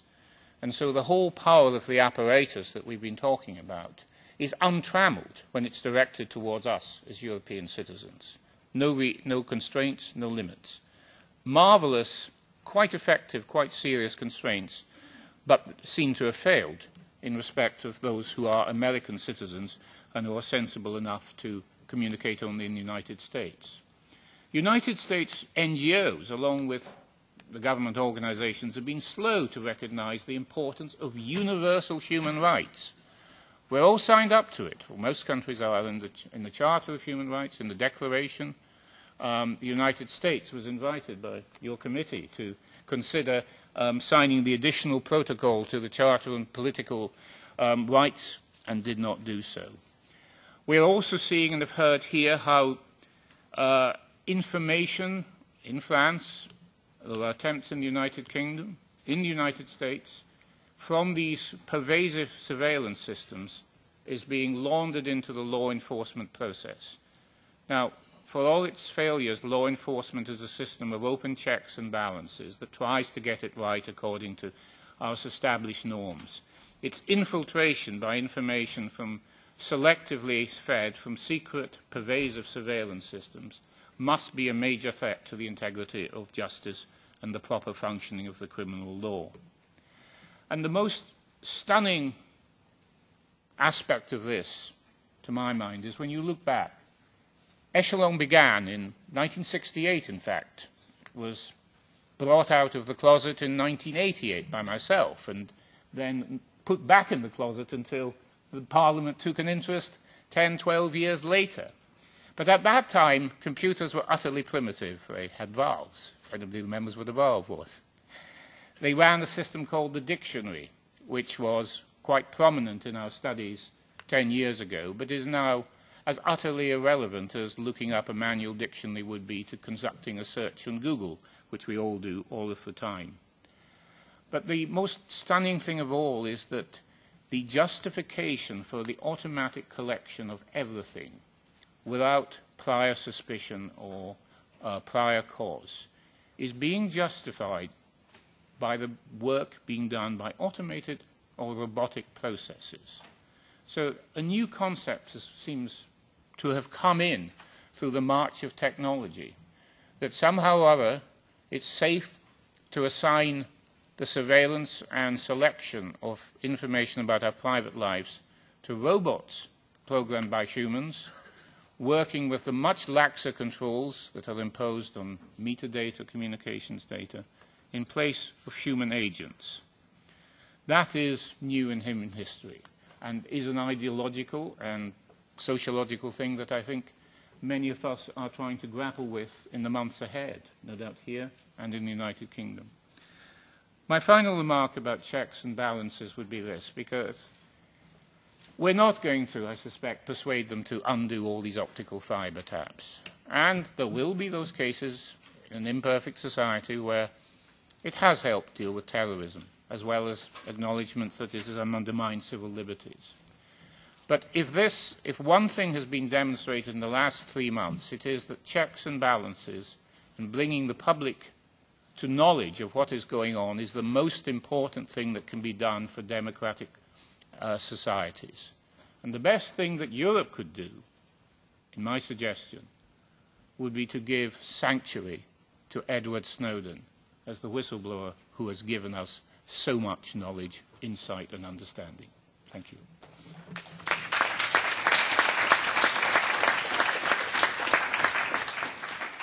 Thank you, Mr. Campbell, for this very interesting and utterly depressing presentation. I'm sorry. I can't help thinking it's mind-boggling how if you see, they basically know every move we make, and then there are two students who used the pressure cooker and circumvented this whole system, apparently. So it's not completely watertight. Colleagues, we have 10 minutes left. We basically were an hour behind schedule. I propose that we give I would like to invite Claude Moraes as the rapporteur to make some concluding remarks, and but maybe we can have 2 or 3 minutes for very short interventions by any of the shadows if they feel the urge. No? Is that okay with you, Claude? Yes? Okay, so 1 minute interventions by those shadows who feel the need. Axel Voss.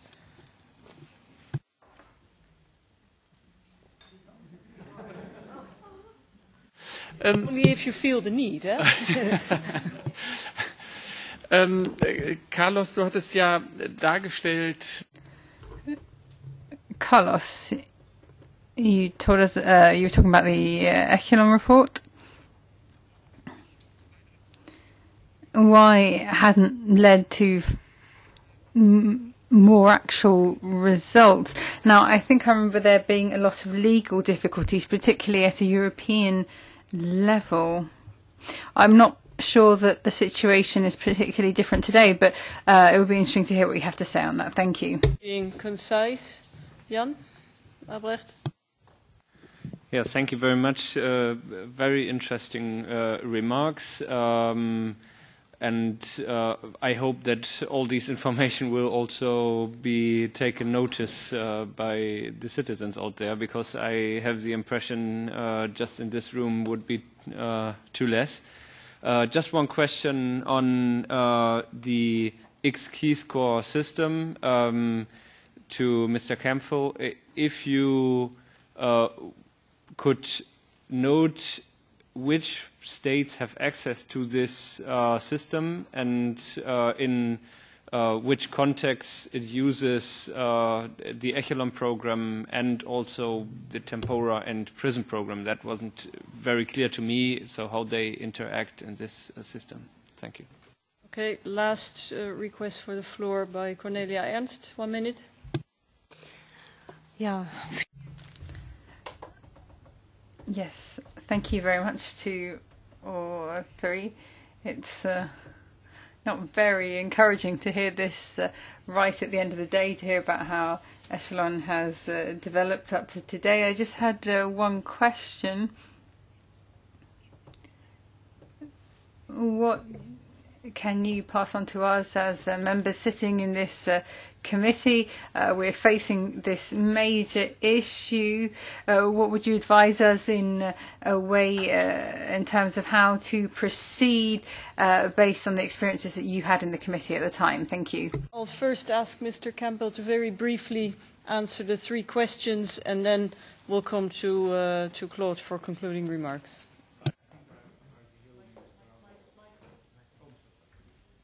I think I should respond just to Mr. Albrecht's question on X-key score.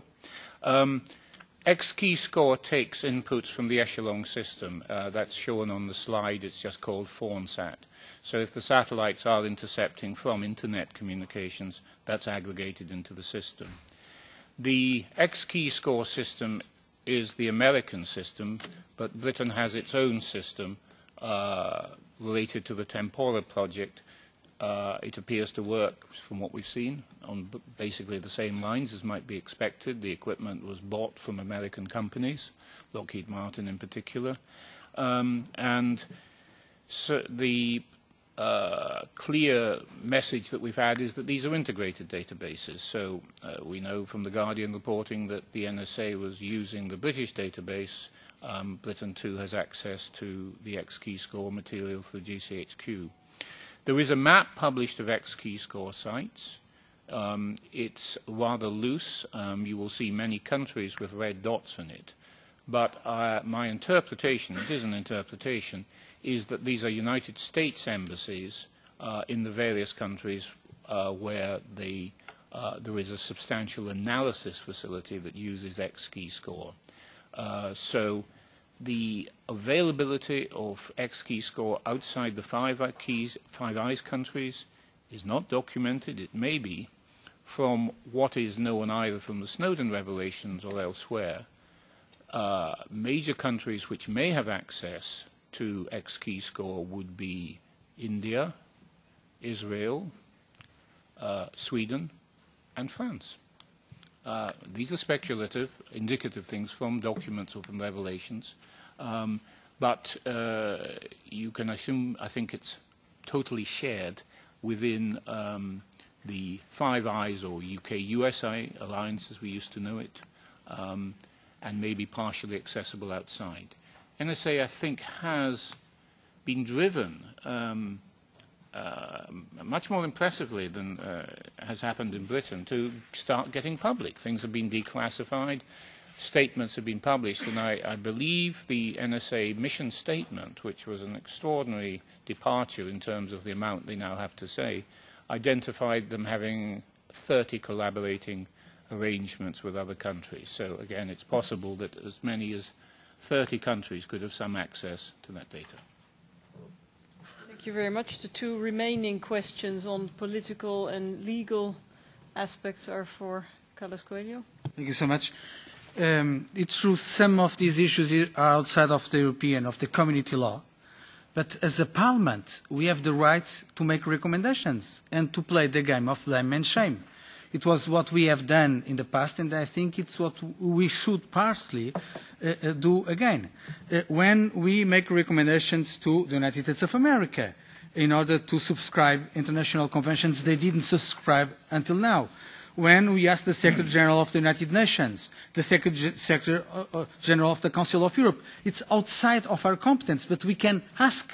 When we are asking the institutions in order to protect our conversations, our communications, to make contra-spy measures, to protect the communications between the European Commission, the European Parliament, and our delegations all over the world. They are recommendations. We cannot approve, but we can make the recommendations. So there are a lot of issues. We have no legal competence to approve law, but we have political competence to debate and to approve recommendations. And regarding the suggesting, I told that to Claude Moraes, to revisit the 44 recommendations. Some of them are outdated. Some of them doesn't make sense anymore now. But biggest part are actual. We can present them again. And it's unbelievable. So many years again, a lot of recommendations approved by the European Parliament still valid. It's something we should care for. Okay, thank you very much. That brings us to the end of this session. I think we've had three main issues today. The impact on freedom of speech, freedom of the press, democratic oversight over the work of intelligence services, and thirdly, lessons to be drawn from and follow-up to the work of the Echelon Inquiry Committee at the time. So I'm going to invite Claude Moraes, our rapporteur, to make the concluding remarks. Thank you, Sophie. Really, I know we're running so much over time, so I don't want to strain everyone's patience by making very long-winded closing remarks, so I'm not going to do that. But what I do want to do is be cognizant of the fact that so many people are listening to us on the web stream, and this is the first hearing, and I noticed that I didn't take up my invitation to ask questions to the Echelon guys, and the whole system nearly collapsed when a politician didn't take up his speaking time. I noticed that, so we mustn't do that again. The first thing is the procedural points. Given that this is the first inquiry, I just want to say that given the timescale for all those people who are listening and for colleagues who have come here today, this is going to be just a 4-month inquiry. So compared to Echelon, which went on for a year, the CIA renditions inquiry, BSE, all of the inquiries we've got an extremely difficult task on what, as we have seen today, is the most intense of issues to deal with in 4 months. We have a plenary vote in January of 2014, a committee vote in December. So we have, on the one hand, a very ambitious programme for the shadows here and for members, but while we have to be realistic, we should be ambitious in terms of the task we have as well. And I think there's a paradox here, but on the first session, I think we realised that we have a very high quality of contributions, a high quality of questions, and I think it's worth saying in these closing remarks that we should be,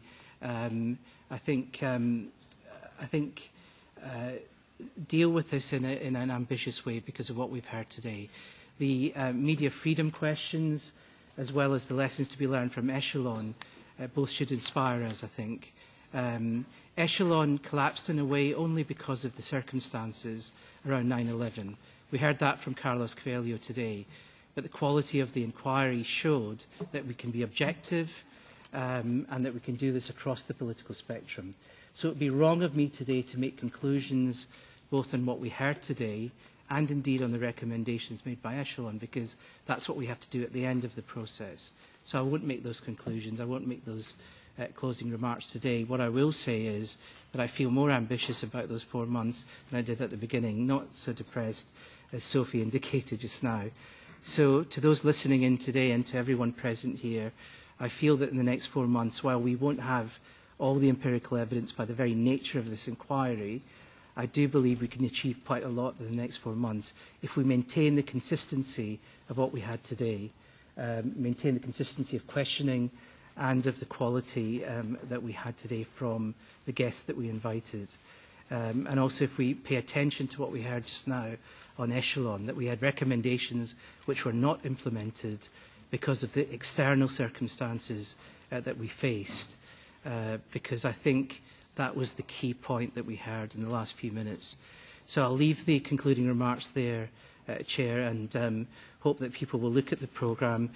We will have between 12 to 15 inquiry meetings, the next inquiry to be held next Thursday in Strasbourg, and we will make that information readily available to everyone. This has been web streamed, and as would be fit this inquiry, there will be full transparency in the way these meetings are held, the recommendations, minutes and so on. All of that will be very open and transparent, as would be expected by the nature of the inquiry. And thank you to everyone who has made this happen today. And I'll hand back to you, Chair. Okay, thank you very much. That brings us to the end of this meeting. As Claude Moraes just said, the next inquiry meeting will be on Thursday in Strasbourg. Next